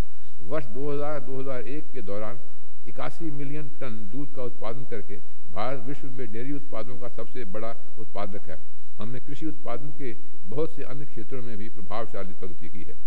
सरकार का प्रयास है कि भारतीय कृषि को नई चुनौतियों के लिए तैयार करे और अतीत के बंधनों से मुक्ति दिलाए। इस उद्देश्य की पूर्ति के लिए आवश्यक वस्तु अधिनियम में संशोधन किया जाएगा। कृषि उत्पादों को एक राज्य से दूसरे राज्य में ले जाने पर लगे प्रतिबंधों को हटाया जाएगा ताकि किसानों को बेहतर मूल्य मिल सके। चीनी उद्योग से पूरी तरह नियंत्रण शीघ्र हटा लिया जाएगा। इसे लाइसेंस मुक्त किए जाने से लाभ मिलने पहले ही शुरू हो गए हैं। पहली बार चीनी मिलों को एथेनॉल की आपूर्ति की अनुमति दी गई है ताकि इसे पेट्रोल व डीजल के साथ 5% मिलाया जा सके। इससे न केवल हमारे तेल आयात में बचत होगी बल्कि हमारे चीनी मिलों की वाणिज्यिक व्यवहार्यता भी बढ़ेगी। इन सब के अतिरिक्त गन्ना उत्पादन करने वाले किसानों को अधिक मूल्य भी मिलेगा। सरकार सहकारी क्षेत्र को मजबूत बनाने के लिए कटिबद्ध है जिससे कि वे आर्थिक सुधारों के पूरे लाभ उठा सकें। सही समय पर और पर्याप्त मात्रा में ऋण का दिया जाना उतना ही महत्वपूर्ण है जितना ही कृषि के विकास के लिए यथा समय पर्याप्त जल उपलब्ध कराना चाहिए। सरकार ग्रामीण ऋण सहकारी समितियों को, जो किसानों की एक महत्वपूर्ण आवश्यकता को उनके द्वार पर उपलब्ध कराती है, सुदृढ़ बनाने के उपाय करेगी ताकि कृषि क्षेत्र का विकास और किसानों का कल्याण सुनिश्चित किया जा सके। ये कृषि विकास बनाए रखने और किसानों को उनके कल्याण के लिए यह महत्वपूर्ण सुविधा सुलभ कराती है। सबसे गरीब व्यक्तियों के लिए खाद्य सुरक्षा कृषि नीति की सर्वोच्च प्राथमिकता है। तदनुसार गरीबी रेखा से नीचे जीवन यापन कर रहे परिवारों के लिए लक्ष्यांकित सार्वजनिक वितरण प्रणाली के अंतर्गत खाद्यान्नों का आवंटन और बढ़ाकर जुलाई 2001 से 25 किलो प्रति परिवार कर दिया गया है। इसके पहले यह अप्रैल 2000 से 10 किलो से बढ़ाकर 20 किलो प्रति परिवार किया गया था। गरीबी रेखा से ऊपर के परिवारों के लिए खाद्यान्नों का केंद्रीय निर्गम मूल्य भी घटाकर आर्थिक लागत का लगभग 70% कर दिया गया है। इसके अतिरिक्त काम के बदले अनाज कार्यक्रमों के कार्यान्वयन के लिए सूखा या प्राकृतिक आपदा से प्रभावित 11 राज्यों को जनवरी 2001 से 3 मिलियन टन से अधिक खाद्यान्न निःशुल्क आवंटित किया गया है। उत्पादन, परिवहन और वितरण में अपव्यय और क्षति भारत में खाद्यान्न अर्थव्यवस्था की प्रमुख समस्या है। अनुमान है कि कटाई के दौरान और उसके बाद कृषि वस्तुओं में प्रत्येक वर्ष 70,000 करोड़ रुपए से अधिक का नुकसान होता है। सरकार इन क्षतियों को रोकने के लिए व्यापक कार्य नीति बनाने पर विचार कर रही है। भारत का पशुधन हमारी ग्रामीण अर्थव्यवस्था के उपेक्षित क्षेत्रों में से एक है। पिछले वर्ष सरकार ने पशुओं की सुरक्षा, संरक्षण, विकास, कल्याण एवं लाने ले जाने संबंधी संगत कानून की समीक्षा करने और गौशालाओं, गौसदनों और पिंजरापोलों की उन्नत कार्य प्रणाली सुनिश्चित करने के लिए राष्ट्रीय पशु आयोग का गठन किया है। इस आयोग की सिफारिशों पर गंभीरता से विचार किया जाएगा। अप्रैल-नवंबर 2001 में औद्योगिक वृद्धि दर 2.2% रही, जो वर्ष 2000 की इसी अवधि के में प्राप्त 6% की तुलना में कम है। औद्योगिक वृद्धि में यह गिरावट कई कारणों से आई है, जिनमें विश्वव्यापक मंदी, व्यापार चक्र के उतार चढ़ाव, कारपोरेट पुनर्रचना में अंतर्निहित समायोजन में देरी आदि और परिणाम स्वरूप उपभोक्ता और निवेश मांग दोनों में गिरावट शामिल है। हमारी अर्थव्यवस्था के कतिपय क्षेत्रों में मंदी के बावजूद इसके आधार मजबूत बने हुए हैं। मुद्रास्फीति और कम हुई है, जो पिछले 2 दशकों में निम्नतम है। हमारा विदेशी मुद्रा भंडार रिकॉर्ड स्तर पर है। विदेशी प्रत्यक्ष निवेश बढ़ा है। पिछले वर्ष पेट्रोलियम उत्पादों की अंतर्राष्ट्रीय कीमतों में बढ़ोतरी के बावजूद देश की भुगतान संतुलन स्थिति स्थिर रही है। भारत के निर्यात में सकारात्मक बढ़ोतरी जारी है। निस्संदेह पिछले वर्ष की वृद्धि दर विगत दशक में सबसे अधिक थी। भारत ने पिछले वर्ष दोहा में हुए विश्व व्यापार संगठन के मंत्री स्तरीय सम्मेलन में अपने राष्ट्रीय हितों की सफलतापूर्वक रक्षा की। हमने उरुग्वे और दौर के करारों के कारण उत्पन्न कार्यान्वयन संबंधी विभिन्न मुद्दों को उजागर करने में समान सोच वाले विकासशील देशों के साथ समन्वय किया। हमने यह भी सुनिश्चित किया व्यापार वार्ता के अगले दौर में विकासशील देशों की मुख्य चिंताओं पर ध्यान दिया जाए। आर्थिक परिवेश बेहतर बनाने एवं आधारभूत संरचना संबंधी बाधाएं दूर करने के लिए पिछले कुछ वर्षों में सरकार द्वारा लागू किए गए विभिन्न नीतिगत सुधारों के परिणाम सामने आने लगे हैं। यह स्थिति दूरसंचार सेवाओं के महत्वपूर्ण क्षेत्र में स्पष्टता दृष्टिगोचर होती है। माननीय सदस्यों को ये सूचित करते हुए मुझे प्रसन्नता हो रही है कि भारत में प्रति घंटे टेलीफोन की 1000 नई लाइनों की बढ़ोतरी हो जाती है। वर्ष 1999 में सेलुलर फोन के उपभोक्ताओं की संख्या मात्र 1.2 मिलियन थी और अब 5.7 मिलियन से भी अधिक हो गई है। फिक्स्ड लाइन कनेक्शन की संख्या बढ़कर 36 मिलियन से भी अधिक हो गई है, जबकि वर्ष 1999 में यह 21 मिलियन थी। अब पहले से बहुत ज़्यादा भारतवासी दूरसंचार सेवाओं का लाभ उठा रहे हैं, जिनमें ग्रामीण और सुदूर क्षेत्र के निवासी भी शामिल हैं, परंतु पहले की तुलना में ये सेवाएं काफ़ी सस्ती हो गई हैं। STD की दरें 62% तक कम हो गई हैं। आज किसान अपने ज़िले में बहुत से स्थानों पर लगभग स्थानीय काल की दरों पर ही फ़ोन पर बात कर सकता है। इसी प्रकार की उपलब्धि जनसाधारण तक सूचना प्रौद्योगिकी के लाभ पहुंचाने में भी दिखाई देती है। इंटरनेट उपभोक्ताओं की संख्या वर्ष 1999 में केवल 2.5 लाख थी, जो अब बढ़कर लगभग 4 मिलियन हो गई है। भारतीय भाषाओं में इंटरनेट का प्रयोग भी नियमित रूप से बढ़ रहा है। जब माननीय सदस्य संसदीय कार्य में भाग लेने के लिए दिल्ली में हों तो वे उसी दिन अपने राज्यों से प्रकाशित होने वाले बहुत से समाचार पत्र इंटरनेट पर पढ़ सकते हैं। इसलिए हम गर्व से ये दावा कर सकते हैं कि हमने वास्तव में डिजिटल डिवाइड को कुछ हद तक कम कर दिया है।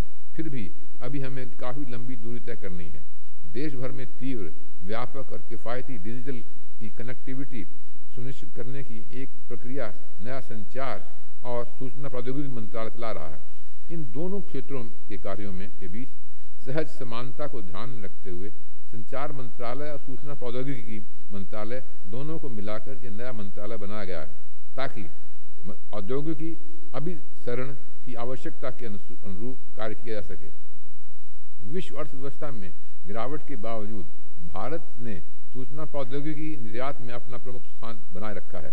10 वर्ष पहले भारत का सॉफ्टवेयर निर्यात नाम मात्र का था, जबकि अब हमारे कुल निर्यात का 14% हो गया है। भारत में सूचना प्रौद्योगिकी, सॉफ्टवेयर और सेवा उद्योग का योगदान भारत के सकल घरेलू उत्पाद का लगभग 1% हो गया है। हमारा लक्ष्य वर्ष 2008 तक 50 बिलियन अमेरिकी डॉलर मूल्य के सॉफ्टवेयरों का निर्यात करना है और हम इस लक्ष्य की प्राप्ति की ओर अग्रसर हैं। बायो प्रौद्योगिकी जैसे अन्य ज्ञान आधारित उद्योग भी तेज़ी से विकसित होने की स्थिति में आ रहे हैं और आने वाले वर्षों में अर्थव्यवस्था में इनका योगदान बढ़ जाएगा। भारत का मनोरंजन उद्योग ज्ञान अर्थव्यवस्था में एक अग्रणी क्षेत्र के रूप में उभरा है। भविष्य में इस क्षेत्र में अत्यधिक संभावनाएं हैं। पिछले 3 वर्षों के दौरान भारतीय फिल्मों का निर्यात प्रतिवर्ष वस्तुतः दुगना हुआ है। सरकार भारतीय फिल्मों और संगीत की विश्व बाजार में पहुंच को बढ़ाने और उनके निर्यात में वृद्धि करने के लिए विभिन्न अनुकूल रूप से नीतिगत प्रयास कर रही है। इससे इस क्षेत्र में भारतीय विषय वस्तु विशेषज्ञों और सर्विस प्रोवाइडरों की मांग विदेश में उसी तरह बढ़ जाएगी जिस तरह हमारे सूचना प्रौद्योगिकी प्रोफेशनलों की बढ़ी है। टेलीविज़न और FM रेडियो दोनों क्षेत्रों में हमारी उदारीकृत नीतियों से इन क्षेत्रों में निजी निवेश बढ़ा है तथा देखने सुनने के लिए उपभोक्ताओं को अधिक प्रोग्राम मिलने लगे हैं। सरकार ने पूर्वोत्तर क्षेत्र में प्रसारण सेवाओं के विकास के लिए एक विशेष पैकेज अनुमोदित किया है। सरकार ने विश्व स्तरीय राष्ट्रीय प्रेस सेंटर बनाने के लिए कार्यवाही शुरू की है। श्रमजीवी पत्रकारों द्वारा उठाए जा रहे जोखिमों को देखते हुए उनके कल्याण के लिए एक स्कीम अधिसूचित की गई है, जहां सरकार की एक प्राथमिकता विश्वव्यापी डिजिटल कनेक्टिविटी उपलब्ध कराना है, वहीं उसकी दूसरी प्राथमिकता पूरे देश में फिजिकल कनेक्टिविटी को तीव्र गति का सार्थक रूप से उन्नत बनाना है। इस उद्देश्य की प्राप्ति के लिए सरकार ने 2 विशिष्ट परियोजनाएं, राष्ट्रीय राजमार्ग विकास परियोजना और प्रधानमंत्री ग्राम सड़क योजना शुरू की है। ये दोनों ही स्वतंत्रता प्राप्ति से आज तक की सबसे महत्वाकांक्षी आधारभूत परियोजनाओं में से हैं। राष्ट्रीय राजमार्ग विकास परियोजना की तीव्र प्रगति को देखते हुए सरकार सड़क विकास कार्य को बड़े पैमाने पर बढ़ा रही है। राष्ट्रीय राजमार्गों को 13,000 किलोमीटर तक 4 व 6 लेन का बनाया जा रहा है। इसमें से 1,800 किलोमीटर मार्ग को चौड़ा किया जा चुका है। 4 महानगरों को जोड़ने वाली स्वर्णिम चौमार्गी नामक इस परियोजना के पहले चरण का कार्य अपनी नियत समयावधि से 1 वर्ष पहले ही पूरा हो जाने की ओर अग्रसर है। आशा है कि यह वर्ष 2003 तक पूरा हो जाएगा। भारतीय राष्ट्रीय राजमार्ग प्राधिकरण अगले 2 वर्षों में प्रत्येक वर्ष 10,000 करोड़ रुपए व्यय करेगा। अकेले इस प्रथम चरण से ही 19 करोड़ श्रम दिवसों का प्रत्यक्ष रोजगार सृजित होगा। इसके अतिरिक्त इससे 10 million ton cement, 1 million ton steel और बड़ी मात्रा में सड़क संबंधी स्वदेश निर्मित उपस्कारों की मांग बढ़ेगी। साथ ही केंद्र सरकार राज्यों को उनके राजमार्गों और प्रमुखतः जिला सड़कों को बेहतर बनाने के लिए लगभग 1,000 करोड़ रुपए प्रतिवर्ष दे रही है। प्रधानमंत्री ग्राम सड़क योजना का कार्यान्वयन सही दिशा में प्रारंभ हुआ है। इसके प्रथम चरण में 1,000 से अधिक आबादी वाले सड़कों से न जुड़े गांवों के लिए 12 मासी सड़कों का निर्माण कार्य वर्ष 2007 तक पूरा हो जाएगा। केंद्र द्वारा पूर्णतः वित्त पोषित इस स्कीम के अंतर्गत लगभग 7,000 करोड़ रुपए के प्रस्ताव सभी राज्यों और संघ राज्य क्षेत्रों में पहले ही मंजूर कर दिए गए हैं। सरकार इस स्कीम के तहत आवंटन और गैर बजटीय स्रोतों से और बढ़ाना चाहती है। रेलवे की विद्यमान परिसंपत्तियों के स्थान पर दूसरी परिसंपत्तियों की व्यवस्था विशेषकर सुरक्षा से संबंधित क्षेत्रों में करने के लिए 17,000 करोड़ रुपए की व्यापकगत वाली एक विशेष रेलवे सुरक्षा निधि बनाई गई है। इस वर्ष के साथ ही समाप्त हो रही 9वीं योजना में भारतीय रेलवे 2300 किलोमीटर मार्ग के विद्युतीकरण का लक्ष्य पूरा कर लेगी। इसके साथ भारतीय रेलवे नेटवर्क के 25.2% हिस्से का विद्युतीकरण हो जाएगा। इससे लगभग 63% माल की ढुलाई की जा सकेगी और 49% यात्रियों को एक स्थान से दूसरे स्थान पर ले जाया जा सकेगा। एक नया पोत परिवहन मंत्रालय बनाया गया है जो इस महत्वपूर्ण क्षेत्र पर और अधिक ध्यान केंद्रित करेगा। यह हमारे प्रमुख बंदरगाहों की क्षमता और कार्यदक्षता को समुचित रूप से बढ़ाने में सफल हुआ है। पहली बार जहाज़ों को घाट के लिए इंतजार नहीं करना होता। सरकार भारत की नौवहन कंपनियों के को विश्व स्तर पर प्रतिस्पर्धी बनाने के लिए प्रोत्साहित करने हेतु शीघ्र ही नए नीतिगत उपायों की घोषणा करेगी। एक अंतर्देशीय जल परिवहन विकास परिषद की स्थापना की गई है। पिछले वर्ष पारित संगत अधिनियम में संशोधन किए जाने के परिणाम स्वरूप भारत के अंतर्देशीय जलमार्ग प्राधिकरण में संगठनात्मक परिवर्तन लाने में सहायता मिली है और इससे प्राधिकरण को यह अधिकार प्राप्त हुआ है कि वे बांड या डिबेंचर जारी करके बाजार से निधियां जुटाएं। इन उपायों से हमारे देश को बड़े पैमाने पर परिवहन के किफ़ायती और कम प्रदूषित साधन का भरपूर उपयोग करने में सहायता मिलेगी। भारतीय विद्युत क्षेत्र आज विकट स्थिति में है। देश में विद्युत की सर्वाधिक मांग के समय विद्युत आपूर्ति में 13% की कमी एवं ऊर्जा में 7% की कमी लगातार बनी हुई है। इसके साथ साथ आपूर्ति की घटिया क्वालिटी, निम्न वोल्टेज व डिग्री में अस्थिरता की समस्याएं भी हैं। विद्युत क्षेत्र में इस चिंताजनक स्थिति का मुख्य कारण राज्य विद्युत बोर्डों और जनोपयोगी संस्थानों की बिगड़ती वित्तीय स्थिति है।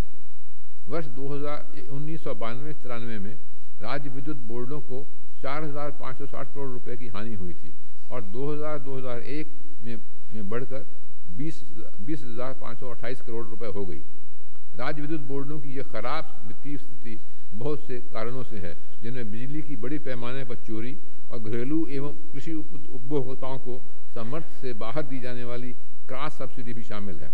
बिजली क्षेत्र में सुधारों को और अधिक गति प्रदान करने के लिए सरकार ने एक नए विद्युत विधेयक का मसौदा तैयार किया है। इसे पिछले वर्ष संसद में प्रस्तुत किया गया। इस विधेयक से सभी राज्यों के लिए सुधारों को करना अनिवार्य हो जाएगा और राज्यों के लिए यह आवश्यक होगा कि वे अपने राज्य विद्युत विनियम आयोग का गठन करें। साथ ही यह विधेयक 40 लचीला भी है और इसके अंतर्गत संबंधित राज्य को अपने यहाँ की वस्तु स्थितियों के आधार पर सुधारों का मॉडल अपनाने की स्वतंत्रता दी गई है। इस वर्ष अप्रैल से निर्देशित कीमत निर्धारण तंत्र को समाप्त कर देने के परिणाम स्वरूप धीरे धीरे एक प्रतिस्पर्धी बाजार उभरेगा जिस पर न्यून नियंत्रण ही होगा। ऐसा होने से पेट्रोलियम उत्पादों के उपभोक्ता और पेट्रोलियम उद्योग दोनों ही लाभान्वित होंगे। ऑयल पूल अकाउंट मैकेनिज्म की बजाय सरकार को राजकोषीय बजट के मार्फत सब्सिडी देने की व्यवस्था अधिक पारदर्शी होगी। हाल ही में पहली बार हाइड्रोकार्बन के अपारंपरिक स्रोतों के दोहन के लिए कोल बेड मीथेन के 7 प्रखंडों का आवंटन किया गया है। संविधाओं पर शीघ्र ही हस्ताक्षर किए जाने की आशा है। मुझे ये बताते हुए प्रसन्नता हो रही है कि 1.1 करोड़ से भी अधिक एलपीजी कनेक्शनों की प्रतीक्षा सूची वर्ष 2000 में पूरी तरह समाप्त हो गई है। ग्रामीण जनता को एलपीजी की अधिक सुविधा मुहैया कराने के लिए केवल ग्रामीण क्षेत्रों के लिए 1500 एलपीजी वितरण एजेंसियों की व्यवस्था किए जाने का प्रस्ताव है।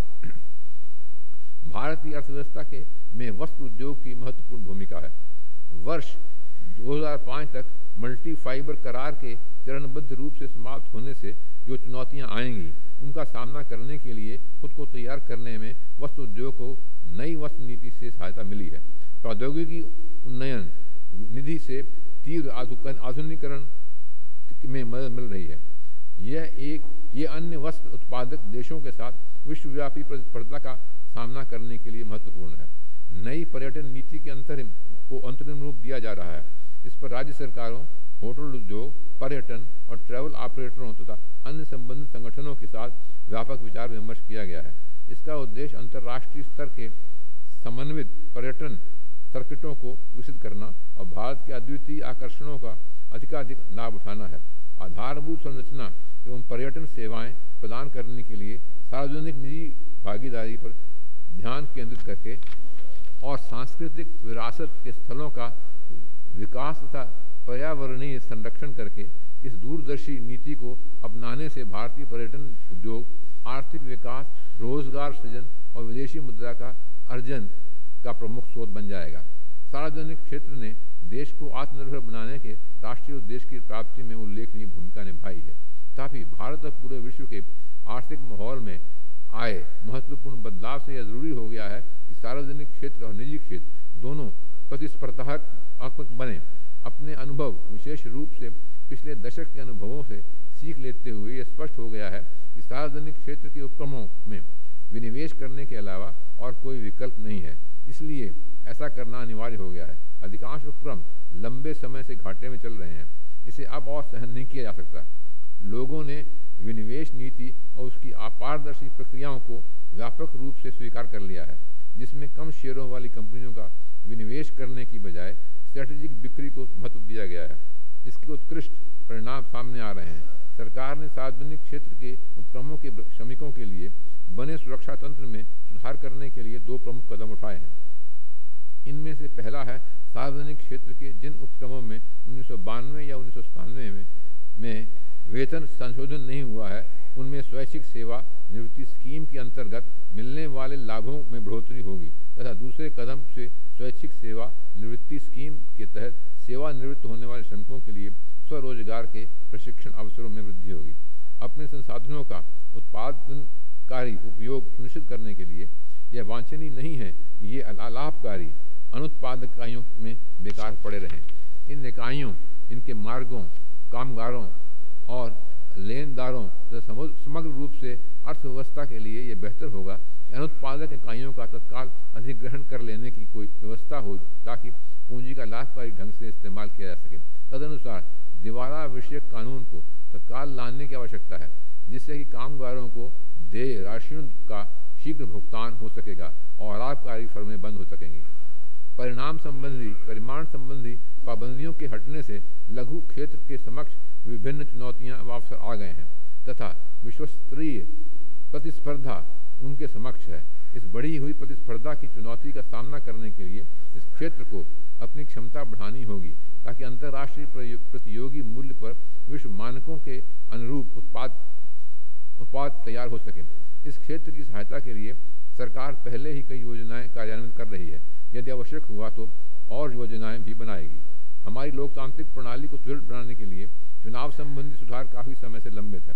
इस प्रयास के एक भाग के तहत राजनीतिक दलों के खातों में अधिक पारदर्शिता लाने और चेक से भुगतान करने के लिए प्रोत्साहन देने के संबंध में नीति बनाई गई है। सरकार ने निर्णय लिया है कि खुले मतदान द्वारा राज्यसभा का चुनाव किया जाए और किसी राज्य विशेष से राज्यसभा का चुनाव लड़ने के लिए उस राज्य का निवासी होने की शर्त हटा दी जाए। फास्ट ट्रैक कोर्ट 2 वर्ष अपना अथवा उससे अधिक समय से लंबित सत्र मामलों तथा जेलों में बंद विचाराधीन कैदियों के मामलों में देख रहे हैं। इस समय कारागारों में लगभग 2 लाख विचाराधीन कैदी हैं तथा राज्य सरकारें उनकी देखरेख पर लगभग 400 करोड़ रुपए प्रतिवर्ष खर्च करती है। इस समय लोक अदालतों दोनों पक्षों में के बीच सुलह समझौते के आधार पर ही विवादों का निपटारा कर सकती हैं। यदि दोनों पक्षों के बीच कोई सुलह समझौता नहीं हो पाता तो मामला या तो न्यायालय को लौटा दिया जाता है अथवा पक्षों को किसी भी अन्य न्यायालय में जाने की सलाह दी जाती है। इस कमी को दूर करने के लिए इस अधिनियम में संशोधन करके स्थायी लोक अदालतें स्थापित करने का निर्णय लिया गया है। ये अदालतें कुछ जनोपयोगी सेवाओं के मामलों का समाधान करने, उनका हल ढूंढने के लिए मुकदमे से पूर्व अनिवार्य तंत्र के रूप में कार्य करेंगी। माननीय सदस्यगण, पंचायती राज संस्थाओं को सशक्त करके लोकतांत्रिक विकेंद्रीकरण करने का पहला दशक इस वर्ष पूरा हुआ है। 10 वर्ष पहले इस सम्माननीय संसद ने संविधान के ऐतिहासिक 73वें और 74वें संशोधन पारित किए थे। देश के कई हिस्सों में लोकतंत्र की इन आधारभूत संस्थाओं की कार्यप्रणाली में सुधार हुआ है। महत्वपूर्ण बात यह है कि इनमें महिला प्रतिनिधियों और हमारे समाज के अन्य विपन्न वर्ग के प्रतिनिधियों की भागीदारी बढ़ी है। सकारात्मक कार्रवाई के कारण ऐसा संभव हुआ है, परंतु हमें ईमानदारी के साथ ये स्वीकार करना चाहिए कि अभी तक ये क्रांतिकारी पहल की भावना वास्तव में पंचायती राज संस्थाओं को यथेष्ट प्रशासनिक और वित्तीय शक्तियों के हस्तांतरण के रूप में पूरी तरह से परिणत नहीं हो पाई है। मैं चाहूँगा कि राज्य सरकारें स्वयं संविधान के उद्देश्य तथा मूल वस्तुस्थिति के बीच विद्यमान अंतर की आलोचनात्मक समीक्षा करें। केंद्र सरकार ने अपनी ओर से निर्णय लिया है कि 3 वर्ष के भीतर तीनों स्तरों पर पंचायत के तमाम निर्वाचित पदाधिकारियों को प्रशिक्षण दिया जाए। वर्ष 2001 की जनगणना के अनुसार भारत की जनसंख्या 1027 मिलियन है। 90 के बाद के वर्षों के दौरान जन्म और मृत्यु दरों में पूर्वानुमान एवं नवी योजना के लिए निर्धारित लक्ष्यों से अपेक्षाकृत कम गिरावट आई है। वर्ष 1981 से 1991 के दशक में यह वृद्धि 23.9% थी, जो 1991 से 2001 के दशक में घटकर 21.3% रह गई है। यह आज़ादी के बाद की सबसे ज़्यादा गिरावट है। अगले 15 वर्षों के दौरान जनसंख्या में होने वाली वृद्धि में से आधी से अधिक वृद्धि उन 8 राज्यों में होगी जो क्रिटिकल सामाजिक जनसांख्यिकी सूचकों की दृष्टि से बहुत पिछड़े हुए हैं। सरकार ने विशिष्ट रूप से इन राज्यों की आवश्यकताओं और समस्याओं पर विचार करने के लिए एक अधिकार प्राप्त कार्यदल का गठन किया है। पिछले वर्ष भारत ने सबको प्रारंभिक शिक्षा उपलब्ध कराने के लिए एक महत्वपूर्ण कदम उठाया। 6 से 14 वर्ष की आयु वर्ग के सभी बच्चों को निःशुल्क एवं अनिवार्य शिक्षा उपलब्ध कराने के लिए ऐतिहासिक संविधान 93वां संशोधन विधेयक 2001 पारित करने के लिए मैं आप सभी की सराहना करता हूँ। प्रत्येक भारतीय बच्चे का ये जन्मसिद्ध अधिकार है कि उसे केवल शिक्षा ही नहीं बल्कि उत्तम शिक्षा भी मिले। तदनुसार समूचे शिक्षा क्षेत्र में गुणवत्ता संस्कृति का परिवेश बनाने और उस पर जोर देने के लिए हमने 2002 को उत्कृष्ट शिक्षा वर्ष के रूप में मनाने का निर्णय लिया है। जनगणना 2001 ने देश के अनेक भागों में कन्या भ्रूण हत्या, शिशु हत्या और नवजात शिशु मृत्यु की घटनाओं को उजागर किया है। ये सभी घटनाएं बालिकाओं के प्रतिकूल हैं। सामाजिक जागरूकता द्वारा और कानून का कड़ाई से पालन करने की दोनों प्रकार से इस स्थिति पर काबू पाने के लिए एक व्यापक अभियान चलाया गया है। यह सुनिश्चित करने के लिए कि सारे देश में लिंग निर्धारण परीक्षणों का पर पूर्ण रूप से रोक लग सके, प्रसव पूर्व निदान अधिनियम में संशोधन किया जा रहा है। कुछ एक व छोटे छोटे क्षेत्रों को छोड़कर भारत पोलियो रोग से मुक्त हो चुका है।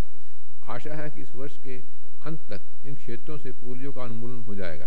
पोलियो के विरुद्ध इस अभियान की सफलता से सीख लेकर सरकार ने तपेदिक और HIV, एड्स जैसी अन्य भयानक बीमारियों के विरुद्ध जन अभियानों को तेज कर दिया है। तंबाकू विरोधी अभियान को और बल दिया जाएगा। समुचित स्वच्छता न होने से हमारे अधिकांश लोगों के स्वास्थ्य और रहन सहन पर प्रभाव पड़ता है। इसके कारण हमारे शहरों और गांवों के बहुत से भाग गंदे और भद्दे भी दिखाई पड़ते हैं। गंदी बस्तियों में रहने वाले लोगों की आवास समस्याओं में सुधार लाने के लिए पिछले वर्ष वाल्मीकि अम्बेडकर आवास योजना आरंभ की गई। इस नई योजना से अंग के रूप में अधिक संख्या में सामुदायिक शौचालय परिसर बनाने के लिए सरकार शीघ्र ही निर्मल भारत अभियान नामक एक राष्ट्रव्यापी कार्यक्रम प्रारंभ करेगी। इनका रखरखाव स्वयं गंदी बस्तियों में रहने वाले लोगों के सामुदायिक संगठनों द्वारा किया जाएगा। प्रधानमंत्री की अध्यक्षता में भारतीय वन्य जीव बोर्ड ने हाल में एक ऐतिहासिक वन्य जीव कार्य योजना अपनाई है। वन्य जीव संरक्षण को राष्ट्रीय प्राथमिकता घोषित किया जाएगा। शीघ्र ही एक वन आयोग की स्थापना की जाएगी। राज्य सरकारों को पार्कों, चिड़ियाघरों की बेहतर देखरेख तथा अवैध रूप से वन्य जीवों का शिकार और उत्पादों के व्यापार को रोकने के लिए अपने स्टाफ को दक्ष और अन्य सुविधाओं को सुदृढ़ बनाने में सहयोग दिया जाएगा। कृषि कर्मकारों को सामाजिक सुरक्षा की सुविधाएं मुहैया कराने के लिए सरकार ने कृषि श्रमिक सामाजिक सुरक्षा योजना शुरू की है। देश के 50 चुनिंदा जिलों में जीवन बीमा निगम द्वारा चलाई जा रही इस योजना में 3 वर्ष की अवधि के दौरान 1 मिलियन कृषि कामगारों को शामिल किया जाने का विचार है। सामाजिक न्याय एवं अधिकारिता मंत्रालय ने अनुसूचित जातियों, अन्य पिछड़े वर्गों और अल्पसंख्यकों के कल्याण के लिए विभिन्न कार्यक्रमों के कार्यान्वयन की गति बढ़ा दी है। स्वावलंबी समूहों को धन उपलब्ध कराने के लिए माइक्रो वित्त पोषण कार्यक्रम को ज़्यादा ऋण उपलब्ध कराया गया है। सफाई कर्मियों व उनके आश्रितों की मुक्ति व पुनर्वास की राष्ट्रीय स्कीम के तहत कई राज्यों में सैनिटरी मार्ट्स ने कार्य करना शुरू कर दिया है। जनजातीय मंत्रालय ने देश के सभी 1,14,000 जनजातीय ग्रामों को शामिल करने के लिए खाद्यान्न भंडार स्कीम का विस्तार करके एवं उसमें संशोधन करने का निर्णय लिया है। सरकार भंडारण एवं अन्य लागतों के साथ प्रति परिवार 2 क्विंटल खाद्यान्नों की दर से एक मुश्त अनुदान उपलब्ध कराएगी। पिछले वर्ष अप्रैल में श्रीहरिकोटा से जियो synchronous satellite launch vehicle GSLV की सफल विकास उड़ान भारतीय अंतरिक्ष कार्यक्रम में एक महत्वपूर्ण सफलता है। भारत इस प्रकार की क्षमता प्राप्त करने वाला विश्व में 6ठा राष्ट्र है।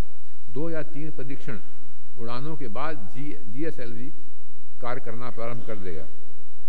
विगत माह इनसैट 3C के सफल प्रक्षेपण के साथ ही दूरसंचार, दूरदर्शन प्रसारण और मौसम विज्ञान की इनसैट प्रणाली को और बल मिला है।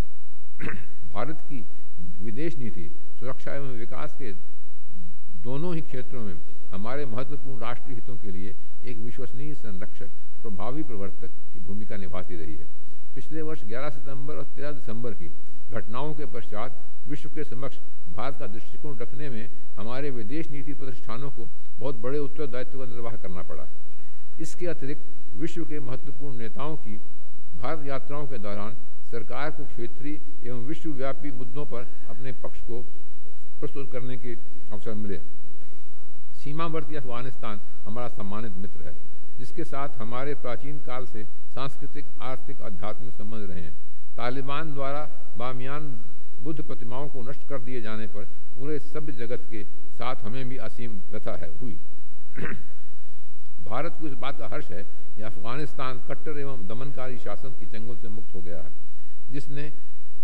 जिसने उसकी भूमि को पूरे विश्व में फैले जिहादी आतंकवाद की जननी बना दिया था। 22 दिसंबर 2001 को काबुल में अफगान अंतरिम सरकार की स्थापना अफगानिस्तान के साथ साथ इस क्षेत्र में शांति एवं स्थिरता बहाल करने की दिशा में एक महत्वपूर्ण कदम था। युद्ध की त्रासदी से प्रभावित इस राष्ट्र के सामने मौजूद मानवीय एवं पुनर्निर्माण की आवश्यकताओं को पूरा कर पाना कितना कठिन कार्य है, ये हम भली भांति समझते हैं और हम उनको पूरा करने के लिए अफगानी बंधुओं की सहायता हेतु कृत संकल्प हैं।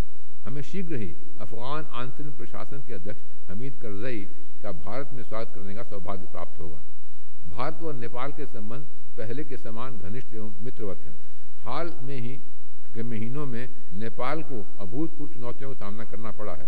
पहले शाही परिवार में हुई दुर्भाग्यपूर्ण त्रासदी और फिर माओवादी विद्रोहियों द्वारा जारी नृशंस हत्याएं। सामान्य स्थिति बहाल करने और शांति व स्थिरता बनाए रखने के लिए नेपाल की सरकार एवं जनता के प्रयासों के लिए हमने सहानुभूति व सहयोग का हाथ बढ़ाया है। भूटान के साथ हमारे मैत्रीपूर्ण परस्पर विश्वास, हितकर सहयोग के घनिष्ठ संबंध निरंतर बने हुए हैं। भारत बांग्लादेश के साथ सभी क्षेत्रों में मैत्रीपूर्ण संबंध मजबूत बनाने के लिए प्रतिबद्ध रहा है। इस उद्देश्य को प्राप्त करने हेतु दोनों देशों के बीच आवागमन और सुगम बनाने और लोगों के मध्य आपसी संपर्क बढ़ाने के लिए एक नई वीज़ा प्रणाली शुरू की जा रही है। बांग्लादेश के साथ विविध प्रकार के अनेक क्षेत्रों में परस्पर आर्थिक संपर्क बढ़े हैं। इनमें सेवाएं आधारित संरचना के विकास के लिए संयुक्त प्रयास, परिवहन सेवाएं और नदी जल बंटवारा शामिल है। जातीय हिंसा को समाप्त करने और स्थायी शांति के लिए श्रीलंका में किए गए हाल के प्रयासों में से हम संतुष्ट हैं। श्रीलंका की संप्रभुता एवं प्रादेशिक अखंडता के लिए हम प्रतिबद्ध हैं और इस आधार पर शांति प्रक्रिया को आगे बढ़ाने के लिए की जाने वाली उपायों का समर्थन करते हैं। यह संतोष का विषय है कि सार्क प्रक्रिया को पुनः आरंभ किया गया है, जिसे अगस्त 2001 में कोलंबो में हुई विदेश सचिवों की बैठक तथा जनवरी की शुरुआत में काठमांडू में हुए राजाध्यक्षों और सरकार के प्रमुखों के 11वें शिखर सम्मेलन से बल मिला है। क्षेत्रीय आर्थिक सहयोग को गहन व व्यापक बनाने के प्रयास किए जा रहे हैं। भारत दक्षिण एशियाई मुक्त परिवार व्यापार क्षेत्र के लक्ष्य के संबंध में उत्तरोत्तर टैरिफ उदारीकरण के लिए प्रतिबद्ध है। भारत म्यांमार के साथ सृजनात्मक और सकारात्मक संबंधों की नीति का अनुसरण करता आ रहा है। मांडले में हमारा वाणिज्य दूतावास और कोलकाता में म्यांमार का वाणिज्य दूतावास शीघ्र ही पुनः खोल दिए जाएंगे। भारत व रूस के बीच चिरकालिक मित्रता एवं सामरिक साझेदारी पारस्परिक महत्व के क्षेत्रीय व अंतर्राष्ट्रीय मुद्दों पर नियमित राजनीतिक विचार विमर्श से और भी सुदृढ़ हुई है। आर्थिक सहयोग और विविध प्रतिरक्षा सहयोग द्वारा इन्हें और प्रगाढ़ बनाया जा रहा है। पिछले वर्ष नवंबर में प्रधानमंत्री की रूस यात्रा के समय कई महत्वपूर्ण द्विपक्षीय दस्तावेजों पर हस्ताक्षर किए गए। चीन के साथ हमारे द्विपक्षीय संबंध विविध क्षेत्रों में निरंतर बढ़ रहे हैं। चीन के प्रधानमंत्री श्री जू रोंगजी की हाल ही की यात्रा इस प्रक्रिया को और आगे बढ़ाती है। आपसी विश्वास व समझ बनाने के प्रयास जारी हैं। जापान के साथ हमारी ग्लोबल सहभागिता हमारे राष्ट्रीय सहयोग व स्ट्रेटेजिक कन्वर्जेंस दो मुख्य स्तंभों के आधार पर सुदृढ़ हो रही है। दिसंबर 2001 में प्रधानमंत्री की जापान यात्रा के दौरान जारी किया गया संयुक्त घोषणा पत्र महत्वपूर्ण द्विपक्षीय मुद्दों तथा सार्वभौमिक चुनौतियों से संबंध दोनों देशों के एक समान परिप्रेक्ष्य को निर्दिष्ट करता है। हाल के वर्षों में दक्षिण पूर्व एशियाई देशों तथा आसियान के साथ हमारे संबंध बढ़ रहे हैं। इनसे आपसी सहभागिता की संभावनाओं में और इजाफा हुआ है। इस वर्ष के अंत में कंबोडिया में होने वाला प्रथम भारत आसियान सम्मेलन इस क्षेत्र के लिए एक महत्वपूर्ण घटना होगी। भारत मध्य पूर्व में लगातार बढ़ती हिंसा से चिंतित है। इससे शांति प्रक्रिया में बाधा उत्पन्न हुई है। अंतर्राष्ट्रीय समुदाय की इस धारणा को भी और बल मिला है कि अपनी अपनी सुरक्षित तथा मान्य सीमाओं के अंदर इजराइल के निकट वायबल फिलिस्तीनी राज्य के बिना स्थायी शांति कायम नहीं हो सकती। हम फिलिस्तीनी बंधुओं को सभी संभव सहायता प्रदान करने के लिए तैयार हैं। यूरोप के साथ राजनीतिक वार्ता, जर्मन चांसलर श्रोडर, ब्रिटेन के प्रधानमंत्री टोनी ब्लेयर, नॉर्वे के प्रधानमंत्री जेंस स्टोल्टेनबर्ग की भारत यात्राओं के दौरान सर्वोच्च स्तर पर आगे बढ़ी है। दिसंबर 2001 में नई दिल्ली में संपन्न हुआ भारत यूरोपियन शिखर सम्मेलन हमारे साथ यूरोपियन यूनियन के संबंधों में एक और उपलब्धि रहा।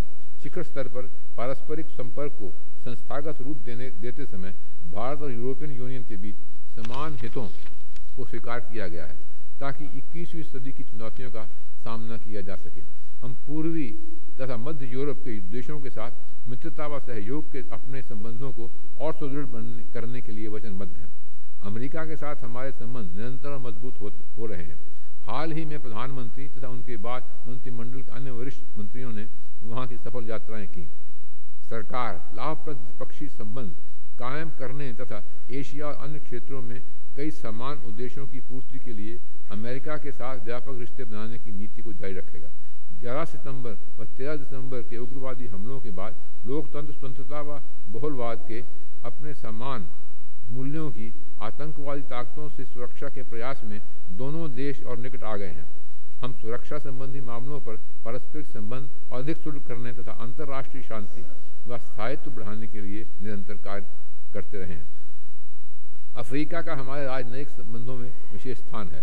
इस महत्वपूर्ण महाद्वीप के साथ हमारे संबंधों की राजनीतिक बुनियाद बहुत मजबूत है, जो उपनिवेशवाद को समाप्त करने तथा राष्ट्रीय स्वतंत्रता आंदोलनों को हमारे सैद्धांतिक सहयोग और रंगभेद के प्रति हमारे कड़े विरोध पर आधारित है। नए एवं उभरते हुए अवसरों को ध्यान में रखते हुए इस ऐतिहासिक संबंध में और अधिक आर्थिक पहलुओं को शामिल कर लेना ही आज के समय की चुनौती है।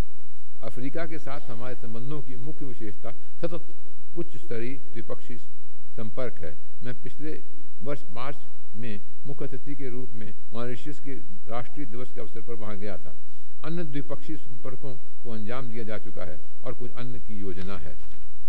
मध्य और दक्षिण अमेरिका देशों के साथ हमारे राजनीतिक व आर्थिक संबंध लगातार बढ़ रहे हैं। भारतीय मूल के विदेशी नागरिकों के विषय में सितंबर 2000 में गठित उच्च स्तरीय समिति ने 8 जनवरी 2002 को प्रधानमंत्री को अपनी रिपोर्ट सौंपी।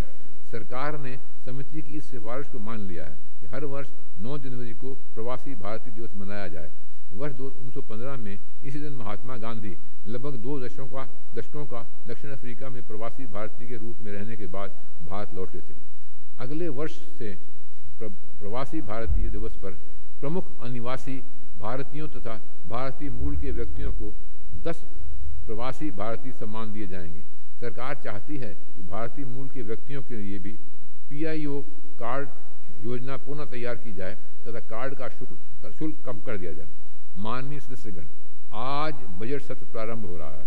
इस सत्र में रेलवे तथा आम बजट के से संबंधित वित्तीय एजेंडा के साथ साथ बड़ी मात्रा में विधायी कार्य भी पूरा किया जाना है। इस समय लोकसभा में 36 और राज्यसभा में 40 विधेयक लंबित हैं। 4 अध्यादेशों के स्थान पर विधेयक लाए जाने हैं। हम जानते हैं कि संसद के कामकाज और विशेष तौर पर बजट सत्र के दौरान किए जाने वाले काम को हमारी जनता जिनकी आशाओं और आकांक्षाओं का आप प्रतिनिधित्व करते हैं उत्सुकता से देखेगी। ये विशेष तौर पर यह देखना चाहेगी कि भारतीय संसद के अमूल्य समय का सदुपयोग सभी नियत कार्यों को संपन्न करने में लगे। मैं आपके प्रयासों की सफलता के लिए शुभकामनाएं देता हूं। जय हिंद।